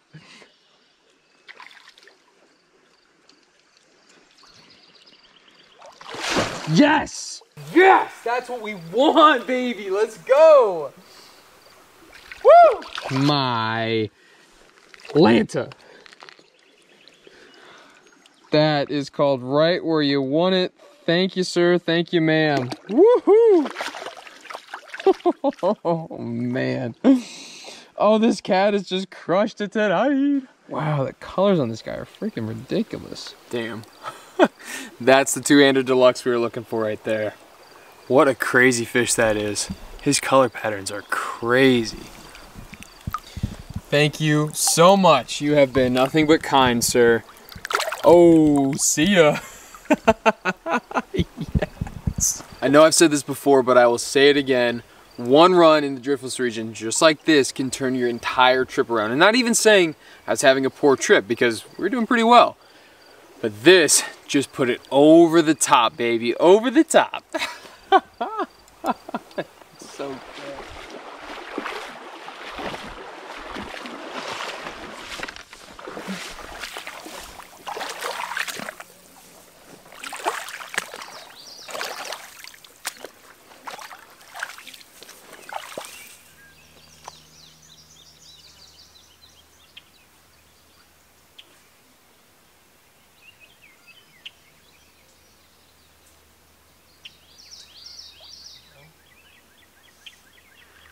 You'll stay pinned. I'll get this all cleaned up.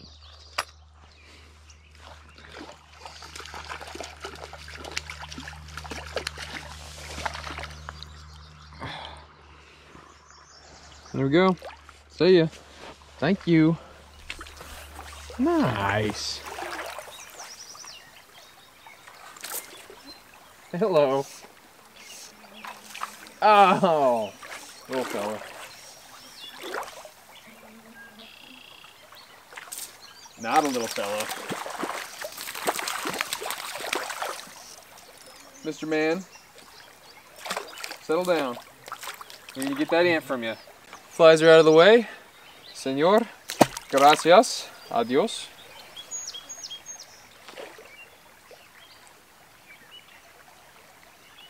Oh, shit. Well, I've got a fish on. That's my bad.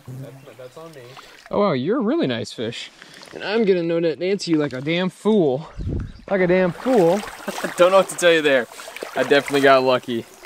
I was reeling up and he absolutely clobbered this caddis, buddy. Okay. Oh, well, and just like that.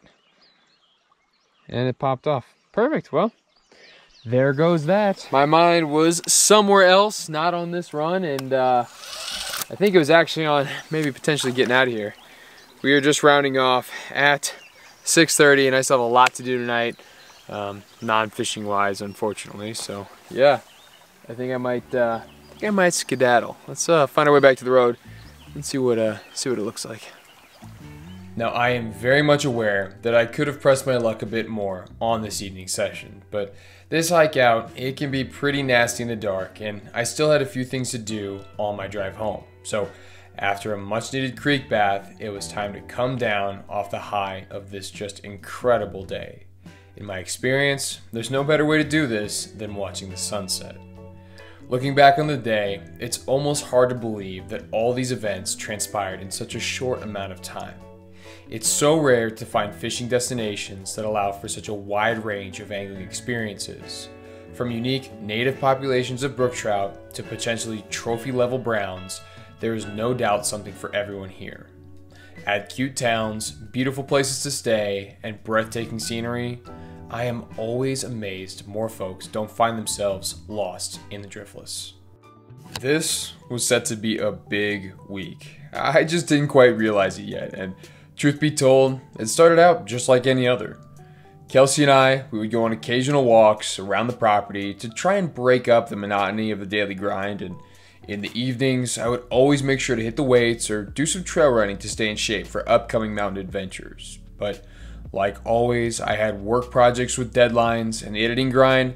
It was really starting to pile up, and I would like to blame all these distractions for my mistake because it's just not like me to miss something this big. And looking back, I take full responsibility for this massive oversight. This was set to be the most involved adventure of this Driftless trip, and I almost dropped the ball. Blake and I, we were planning to tackle the Yellow River. It must have been around midweek when I finally started to dig into some general information about this watershed, and it didn't take long for anxious shivers to slide down my spine as I was immediately met with red flags. Diving in a little deeper into the maps themselves, the red flags, they made complete sense. The 13-mile section we were planning on floating was completely bordered by private land. As anglers, we should all be aware that water access laws vary from state to state. For the vast majority of rivers and streams in Iowa, stream beds are considered to be a part of a landowner's private property. Stream beds equals private land. Translation, wading equals trespassing.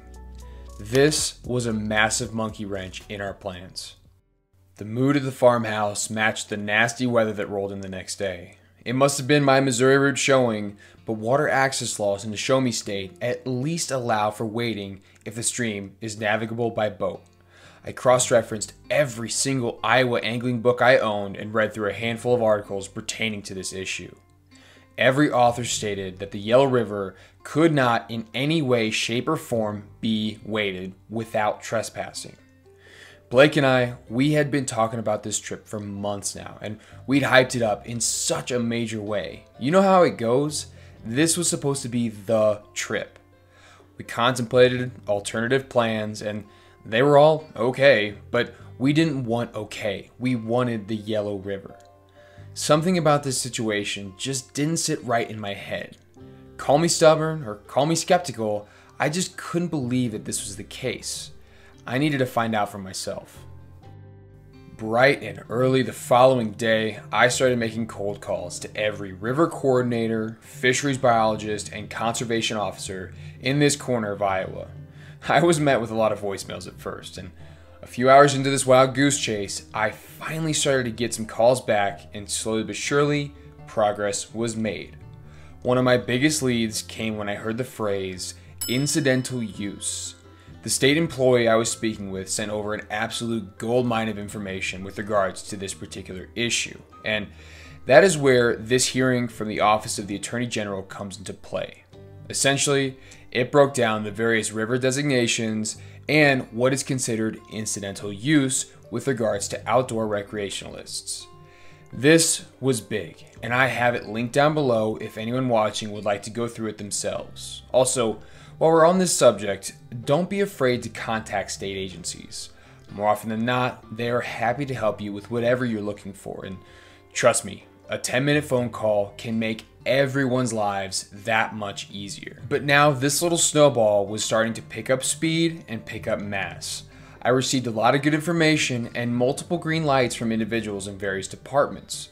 But what I really needed was a solid confirmation from a conservation officer. And yes, I know, I was asking for permission rather than forgiveness, but I would much rather play it safe than sorry. And as luck would have it, I was still recording when I got the most important call of the day. So what can you tell me about incidental use? Now, because I was filming B-roll, I didn't quite realize I was still recording at first when the call initially came in, so I'm gonna mute out everything from this individual I was speaking with. It just didn't seem right to include without him being aware I was filming at the time, but essentially we went back and forth a bit, trying to get a comprehensive understanding of what incidental use meant in the realm of the law. Well, and I guess I should give context. I'm from Missouri, so we're the same way as Wisconsin, where all the stream beds are technically up to a high water mark public land, as long as they are not navigable streams. That's why planning this trip, I'm trying to do my best to get everything correct before I show up, and I just want to avoid any conflicts with, be it private landowners or a conservation agent, you know, not doing my due diligence as a recreationalist. So yeah, that's why I'm kind of calling and asking. So just again, to confirm, if I were to put in at a public access point, I can in fact get out of my canoe and wade and fish in the Yellow River as long as I'm not on the bank. I can wade as incidental use in the stream bed. Yep. Perfect. He proceeded to tell me all sorts of stories of conflict between landowners and boaters floating down the Yellow River. This again tells me that there's a ton of people using this river throughout the summer, which contradicts everything I read and heard prior to this call. But while he did that, I finally realized that I had been recording this entire time. Again, it just didn't feel right to include his part of the conversation, so I hope you believe what I'm saying. Yep, I mean, my plans were not to be, and this kind of sounds wrong, not to be sneaky, but to leave no trace. Like, I don't have any intentions of, you know, building Shangri-La and swinging a hammock. I'm purely wanting to float and fish this, and I have a canoe available, so the waiting aspect of it was, you know, going through all these, these different attorney general jurisdictions, and then hearsay from the commercial outfitters, and then, you know, different conservation agents like yourself. I think I finally got the answer I was looking for, which is awesome. As the call wrapped up, I made sure to thank him for his time and very valuable information. And he may not have realized it, but he just made 2 trout bums very, very happy. But now with the weekend right around the corner, we had to scramble to pull the rest of this trip together. It was time for boat prep. In order to properly partake in a float trip, you gotta have something to float on. Luckily for us, a coworker of Blake's had so kindly allowed us to borrow his canoe. So a huge shout out goes to you. If you're watching right now, you know who you are. So thank you so much again. And while I was wildly distracted by clucking chickens and scampering barn kittens, Blake tracked down the mighty vessel high up in the rafters. And it didn't take us long to get it down and strapped in tight. Well, tight enough to make it back to the farm at least. With only hours to spare, we unloaded our newly acquired craft and prepped the rest of our fishing and filming gear for an early morning. It was almost hard to believe, but after frantic research, hours on the phone, and nearly giving up on this adventure, our maiden voyage down the Yellow River was gonna happen after all.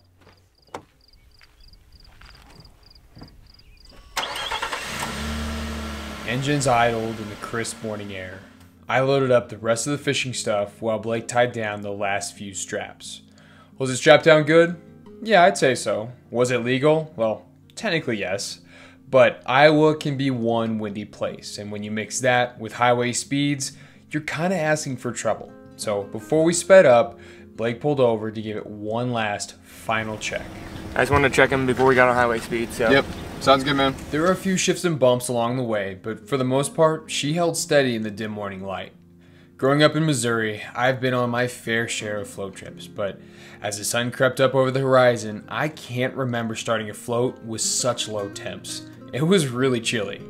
I could already feel the cold water numbing my extremities, but there was no turning back now. We dropped off Blake's truck at the takeout point and punched it upstream. Anticipation of the morning bite kept the sense of urgency levels and RPM gravel pops at an all-time high. Pulling into the access point, we had just barely beat the sun to the water, which, in my book, is always a great start to the day.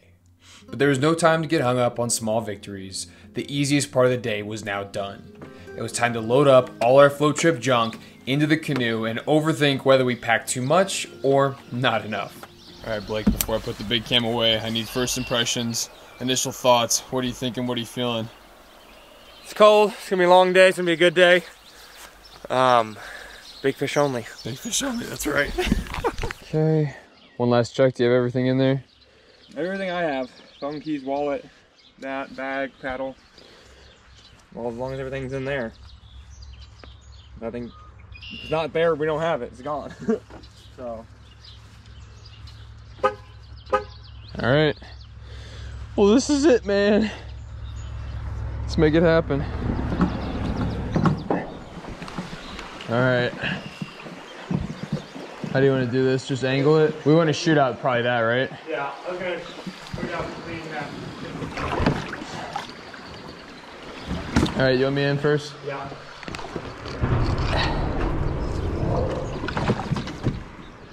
You can first few rounds without getting wet. It'll be good, I think. I think so too. Oh, baby. What do you think of that? Floating. Holy hell. We're here, boys. We're here, we did it. We freaking did it. God, this water was perfect. I know. It felt so good to dig that paddle deep and glide effortlessly through the forbidden waters of the Yellow River. Even though we were here to fish, we didn't stop much after we launched. The air and water temps were still really cold, and we were hoping to get a bit of distance between us and any other potential floaters on the day. This time was mostly filled with getting a feel for the weight distribution and drilling at potential honey holes we should have fished. Yeah, this whole riffle section, I feel like you could swing a streamer through it and just rip. They just gotta be. And that's where the big ends will stay. Right under that stick. Oh my God. Big ends. With each stroke of the paddle, the confidence in our sea legs went up. So much so that I decided to bust out the big cam to get some sweet shots. Now, at this point, we, mostly me, were riding the line of downright cocky. The yellow wasted no time putting us right back in our place. Do you want to try and, how are we gonna do this? Talk to me, Goose. We're gonna have to punch it through? We're gonna have to now. I need to paddle in front.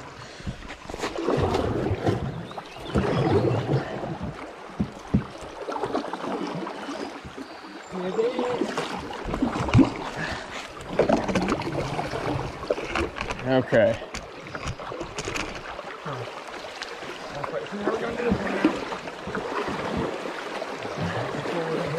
Yeah. Okay. I got it. Okay, stay there. I'm gonna jump out and push us back out to that rock. Okay? Yeah.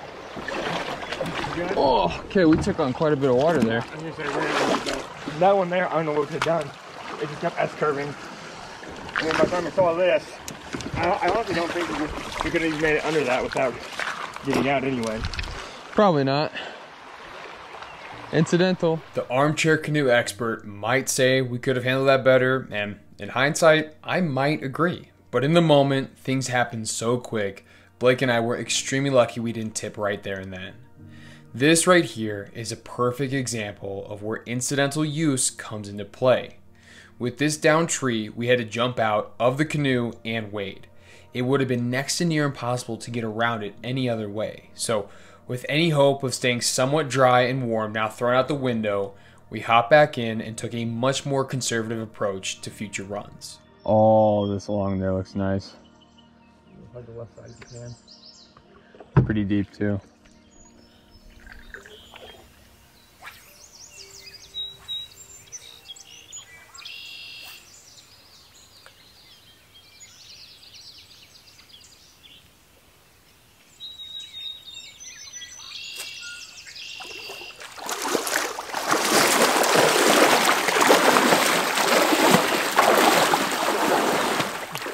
It's a rainbow. Let's go.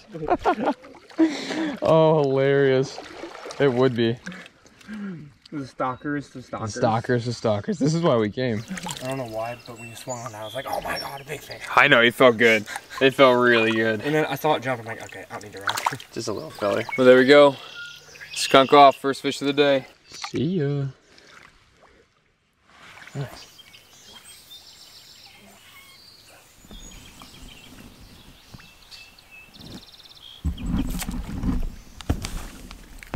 Hell yeah. Oh, and I don't have that.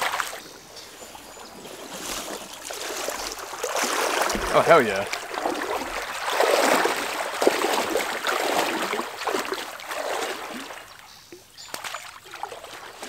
Hey, nice, dude. Great fish to start the day. That's what we're here for. That's what we're here for, exactly. Right on the edge of the lip. Chinny chin chin. Great way to start the day. A beautiful fish, man. Bye, Mr. Man. We did it. Skunk off. Time to float home. Bigs only. Those first two fish lifted a massive weight off our shoulders. This whole trip was quite the gamble, and if all else went to hell, we can at least take solace in the fact we at least didn't get skunked. Now that the river was becoming a bit easier to navigate, Blake suggested I pick up the rod and do some fishing from the boat. And so, I did. Well, we did it. Off cam, we did it. First fish on the boat. There we go. On the mini meat whistle. Like he's supposed to. What a good fish. Thank you. How awesome is that, dude? That's so cheeky. Well, that little brown kind of gave us false hope, because even around mid-morning, we were still floating hard on the struggle bus. A big effort was made to stop at what we thought would be productive runs, and my God did we fish them hard. Deep nymph rigs and trash pandas alike were furiously thrown at any fishing looking water, and yet, nothing. This was supposed to be the promised land, full of big sloppy browns and holdover rainbows the size of corn silos, but for whatever reason, the fish seemed to be sleeping in on this Saturday morning. So after we passed our first bridge for the day, a bit more contemplation was in order. It was time to chill for a bit and stop for a much needed mid-morning beer break. That because it's the other, it's like, oh, they're gonna be freaking giant over there, or they're gonna be so many over there. And I mean, I'll be honest with you one thing too.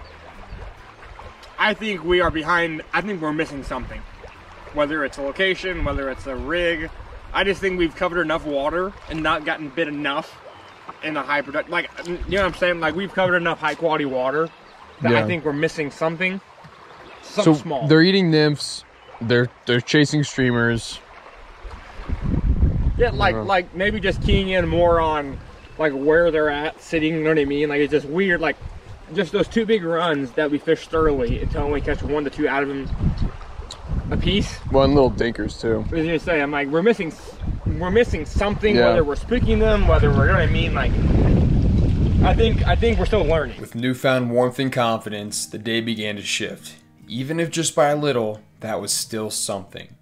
It was my turn to wade and fish this run, and instead of focusing on the deeper sections, I decided to punch it hard into the faster riffle sections. And by some miracle, this slight shift in approach yielded 2 small rainbows back to back. Not exactly what Blake and I were hoping for on this epic float, but it was a step in the right direction and a much needed clue. If you folks at home can't tell, we are riding the struggle boat today. It's few and far between, but we're kind of tweaking something as the sun's gotten up. But there goes the second rainbow. He gone. Let's keep moving. Not but a few bends down, this new approach was validated yet again with a canoe fish drifted through some choppy water just before it dumped into a deep eddy. That dimey dime swam back and we figured he must have some friends, so we hopped out and fished the deeper portions. Blake fished it hard and the drifts looked so juicy. Knee deep in the mud, I watched my brother in arms serve up some of the cleanest drifts this side of the upper Iowa. That hopper, it slid over the surface with not so much as a wiggle. At this point, it was almost insulting how beautiful the approach was, and yet, no fish. The only thing that was biting consistently were the hunger pangs of an early morning fueled solely on bush light and cold toes. It was rounding off right around 11, and this bedraggled boat crew needed a major pick-me-up. Luckily, we had the perfect river lunch waiting for us, cooled down in the Coleman. This right here is a huge shout out to my mom, because she would always pack chicken tendies on the river. Cold chicken tendies are like nothing else. It is the ultimate game changer. And today I'm changing Blake's mind about the cold chicken tendy. Because we need to pick me up. In a major way. You pick me up. There's not much in this world stronger than the power of nostalgia. Cold chicken tendies and watermelon transports me right back to some warm sandbar somewhere on the Mack River with my parents, big sis, and dog soaking in the magic of the Ozarks on a Missouri summer day. Now, of course, the supporting characters in a river lunch like oatmeal cream pie, cold beer, and goldfish crackers help elevate the overall experience, but you just can't beat ice cold quick trip tendies dunked in that honey musty. Truly a culinary experience. Stepping back into the canoe, the sun and spirits were much higher. And at this point, Blake and I started to finally find our groove. We'd gotten much better at reading the water in advance and making the most out of the runs as we floated by. I mean, who knows how many fish could be in there? This one up here on your right is fucking spot. Do you want to bank it?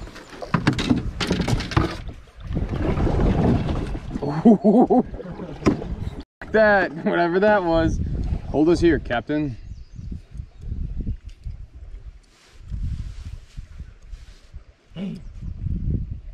No. Give it time, give it time.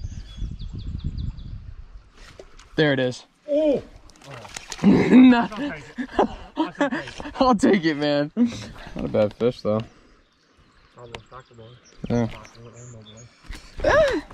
No, don't sit on my lap, buddy. We gotta go. You gotta go. Oh, there we go. Oh, graceful. With each and every fish caught, we were slowly putting the puzzle pieces together. Each spunky chub or little brown would be another data point needed to build up how and where these fish were eating. Changing up flies and focusing much more on the faster water seemed to be the ticket. That is something. Am I good?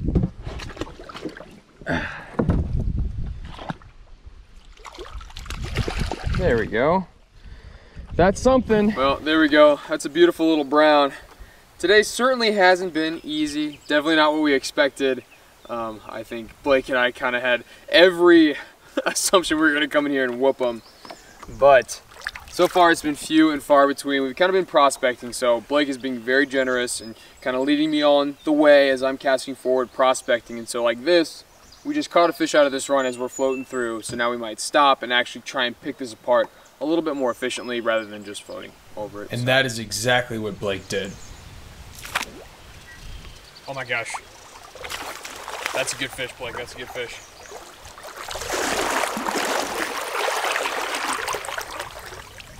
That's a better fish, man.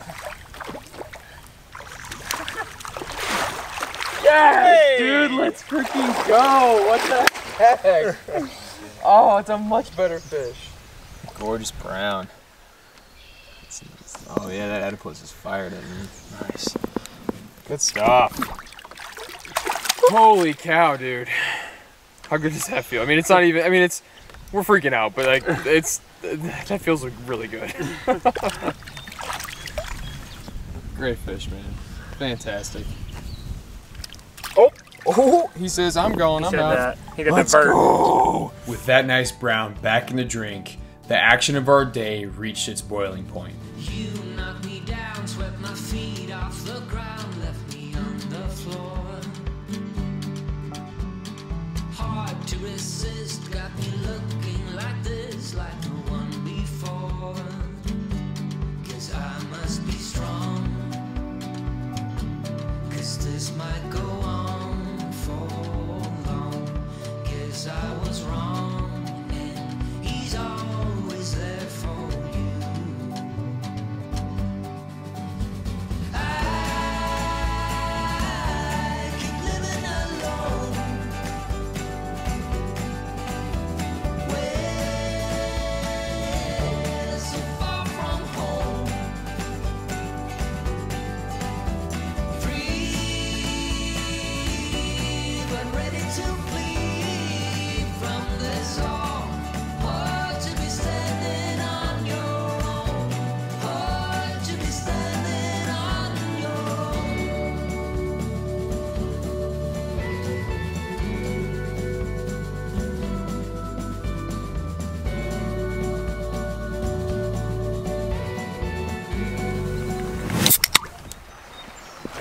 This trip brings a whole new meaning to keep your feet in the water. Yeah, no shit, man.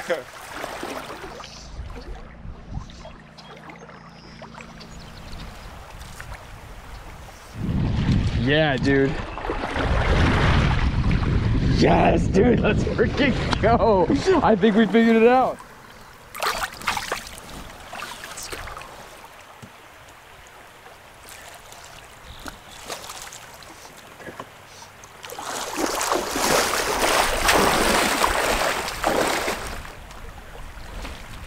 Yeah, dude, let's go. Oh. To say we've been struggling would be kind of a privileged attitude, let's just say, because we've been doing well. We've been catching fish here and there on the boat and at, you know, certain spots that we stop at. But it's not normal for Blake and I, and we've been kind of scratching our brains this entire time wondering what the heck, what are we not doing? And something that we noticed is that the water is warmer than most trout rivers that we have usually been on. Like for you Missouri folks, the Current River, or out west, some of those bigger rivers, they're cold, almost like they hurt when you step in them. So what we've been trying to key in on is riffle sections, where the water is moving, where it's shallow and where it's fast, where the oxygen is high and the water is cold. That seems to be where the fish are sitting. And so We've adjusted our rigs. Second half of the day, especially after lunch, we've really kind of keyed them in. And this is probably my nicest fish of the day. That's a shouldered up brown trout, straight from the Yellow River, and it's dandy, I tell you what.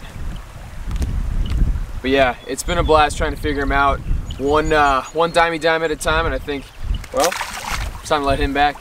See you, buddy.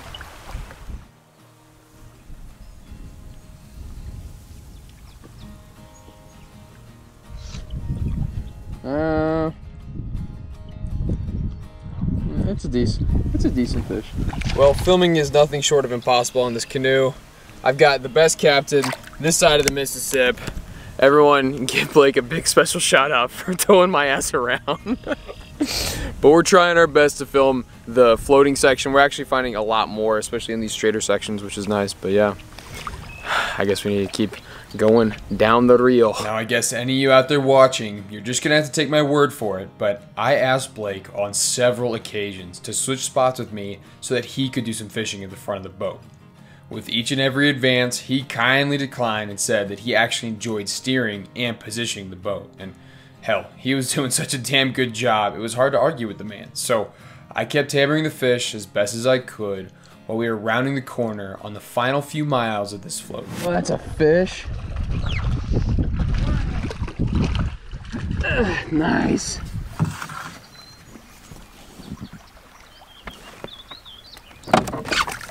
We got him.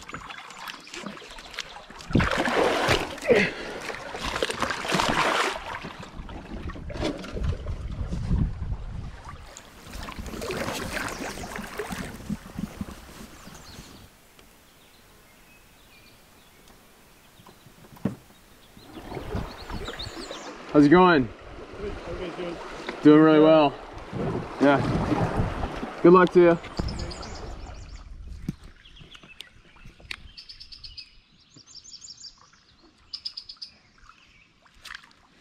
And they're definitely eager to eat when presented correctly.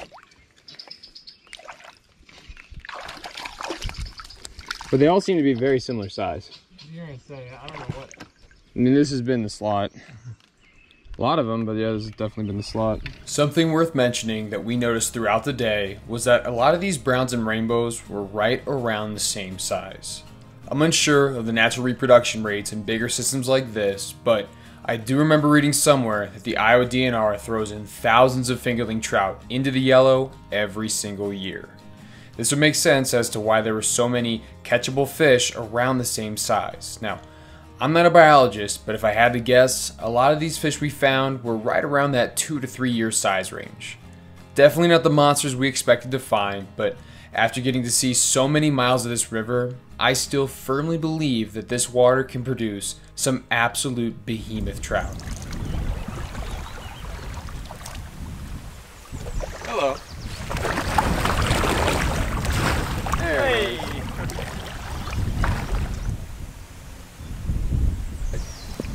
Bye. Yes, sir. Let's go.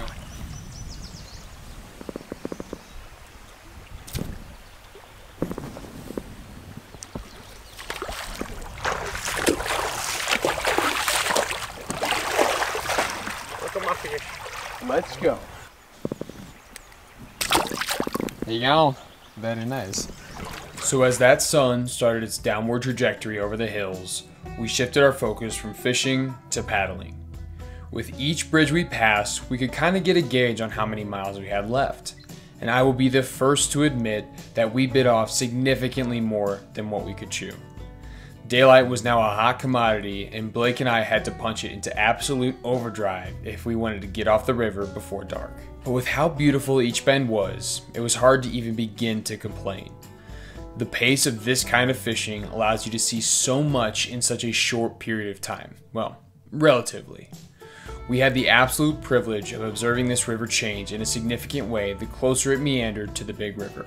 This great unknown was now a bit more familiar in our minds, and the memory was now forever captured on film. As we pulled in to the final bridge with our takeout point, Blake and I let out a great exhale knowing that we had done it. This would no doubt be the first of many floats on this incredible trout river, and after many months of speculating, we had finally fished and floated the mighty yellow. Well, this was my last week here in the Driftless, and Blake and I both agreed that before I left, we needed to run back an absolute classic. We rolled into the Bloody Run parking lot on a sultry Iowa evening and immediately started sweating our butts off.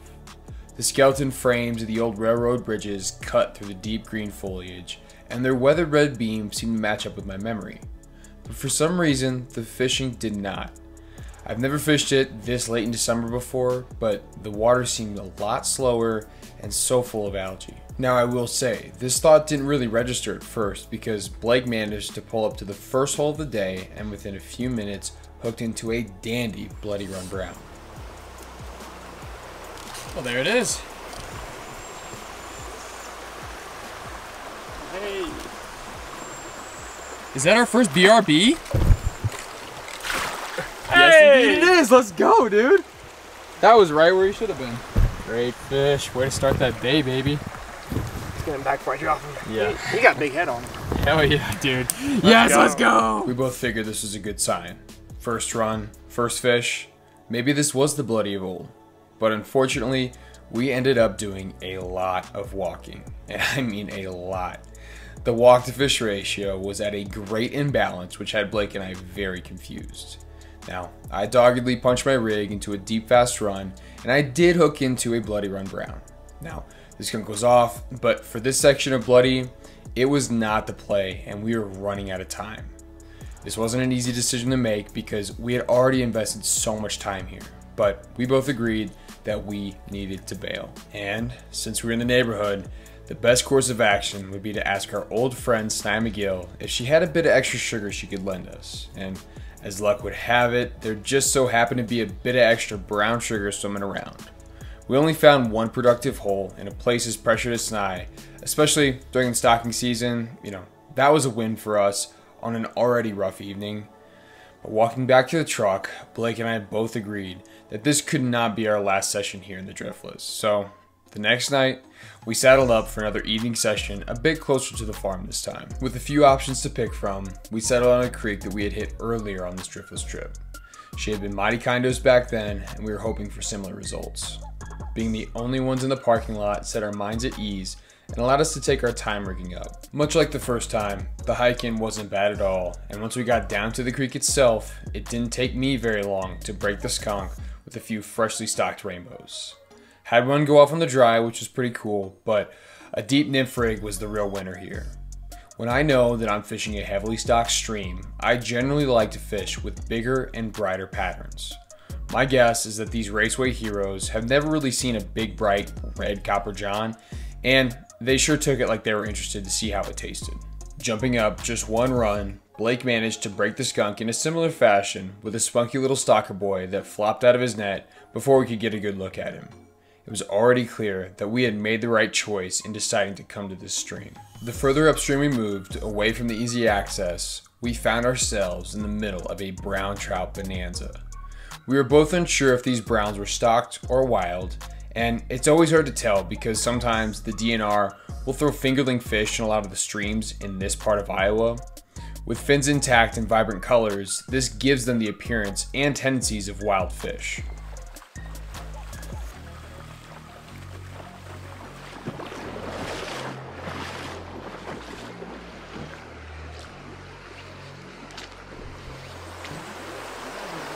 You know that there's one sitting in that root wad. Yeah, I know. I just did. Oh, Well, that's the brown we want. sitting where it should be. That's a solid fish.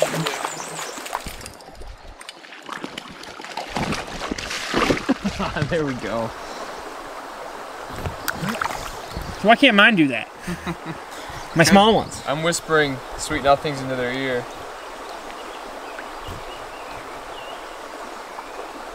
All right, ready to see him back? Oh, I guess so. Just grab him there. Yep.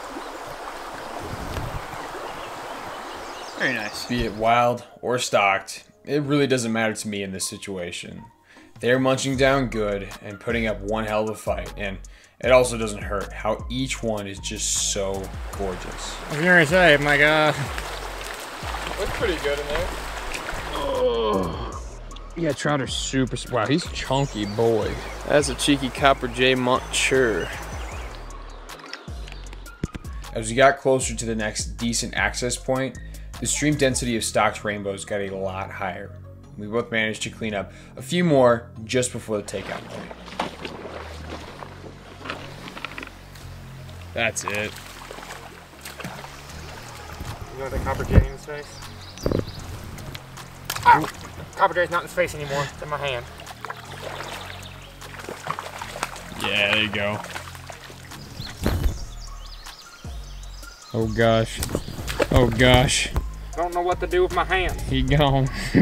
You know, I'll be honest, it's a little sad to think that this was going to be my last time fishing with Blake for probably a long time. But looking back on all we had done in this brief month, I mean, it's hard to argue. We crushed it, and I'm already excited to see where our next adventures are going to land us. With only days left, I had time for one more quick evening session up in Minnesota.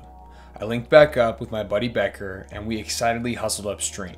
Now, looking back, I should have known better, but not wearing thicker pants was a major mistake on my part. The neck-high riprap was difficult enough to navigate, so it didn't help that this entire hike I was getting absolutely pummeled by blankets of sting nettle. For those of you folks unfamiliar with the Midwest, there are a lot of plants that just kind of hate you. Some that come to mind would be things like poison ivy or wild parsnip, but tonight it was all about the sting nettle. Getting to the water was the best way to quell the itchy burn of that evil plant, and once we jumped in, we both noticed that this was one buggy creek.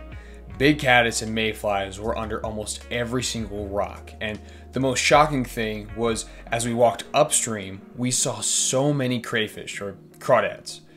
That seemed to me to be more indicative of a warm water stream, but at the time, I really didn't pay it much attention. Only after fishing the first few runs really hard did Becker and I start to scratch our heads. We were putting down some good drifts where the fish should have been, but we were not getting so much as a look. Now, I did manage to get one little fella to bite my hopper, and when I got that brown to my hand, I noticed that the fish itself felt very warm. Letting it go, Becker and I both agreed that this main stem of the river, it had probably warmed up considerably, and the fish, they were no longer here, or not at least in their same densities. With the shadows growing longer by the minute, we needed to make a decision and make one quick. We were at that pivotal moment of whether or not we should stay or go. And in the end, we decided to fight the stinging nettle once again and try to run downstream to a feeder creek. The idea is that this smaller body of water would be significantly cooler than the main stem. Now, I don't want to say that we were in any sort of a rush, but we certainly had our hustle on because we were losing light really quick. Within the first few bends walking up this tiny feeder, it was clear we had at least made the right decision. We could see darts and flashes of brown and silver, and it seemed like there were some really big ones too. Now, getting the fish to eat was no easy task in this small stream. Casting lanes are super tight, and you have to have pinpoint accuracy if you want to have any chance of hooking into a fish. There's that little plant coming in the water to the top right. Oh, nice. I think it's just gonna be a little brown. Yeah. Oh, no. Oh, yeah. Yeah, it's just a little brown. Where it should be. Well, he was too small for the net. He just zipped off.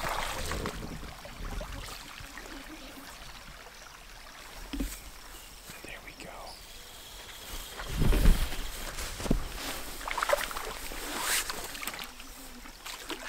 Nice, dude. That's a nice fish. It is. Mike picked out the old nice Amy's ant. It's a winner.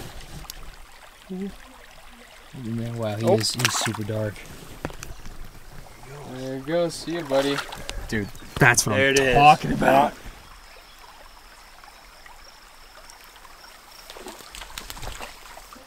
Oh, I knew that cast. Yo, he maunched it down. Where are you going with that, sir? All right. See you, buddy. Thank you. There we go. The silver lining behind this more advanced style of fishing is that any fish, no matter how small, feels so satisfying. Even though we only managed to get a couple little fish, it still broke the skunk, and I mean, how can you beat a driftless evening like this? It was absolutely gorgeous. This last adventure was meant to be a bit more than what it ended up being, but if there's one thing my family knows how to do, we sure can make lemonade out of lemons. This was meant to be a mother-son fishing trip, but the weather had different plans, so instead of focusing solely on the fishing, I took my folks to some of my favorite places in the area and told them stories of all the great adventures their vagabond son was having. As luck would have it, the rain unexpectedly cleared up in the afternoon and we ended up going out on the stream after all. The hike in was absolutely gorgeous, and I was so happy to be able to finally explain to them the unique features of this part of the world as they had their boots on the ground. When we finally got down to the stream, my mom was a bit apprehensive at first, and I don't blame her. She doesn't consider herself much of a fly angler, but she sure made it look easy. Standing up on that log, she had a great vantage point and a perfect casting lane above. This deep hole was absolutely loaded with creek chub and wild brown trout alike. She had managed to shake off that skunk, and in my book, that was mission accomplished. But then, she put on an absolute clinic.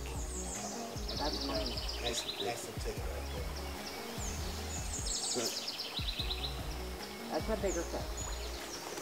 Yeah?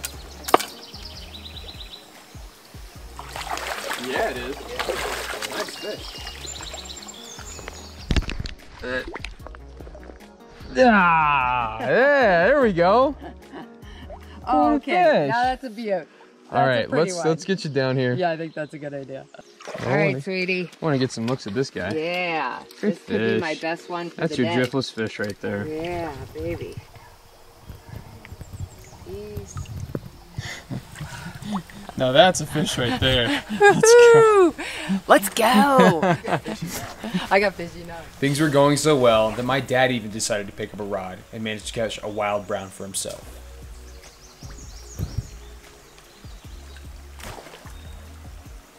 Tell you what, Just a dry fly.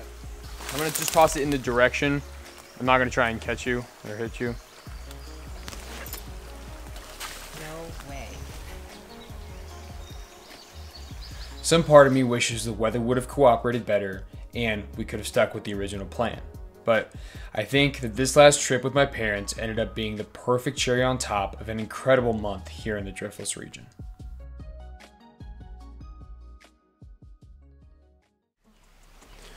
Well, if you were seeing this, that means this week of Driftless Adventures is officially over, and all I have to say, as always folks, is thank you so much for sticking around and watching these videos all the way to the end.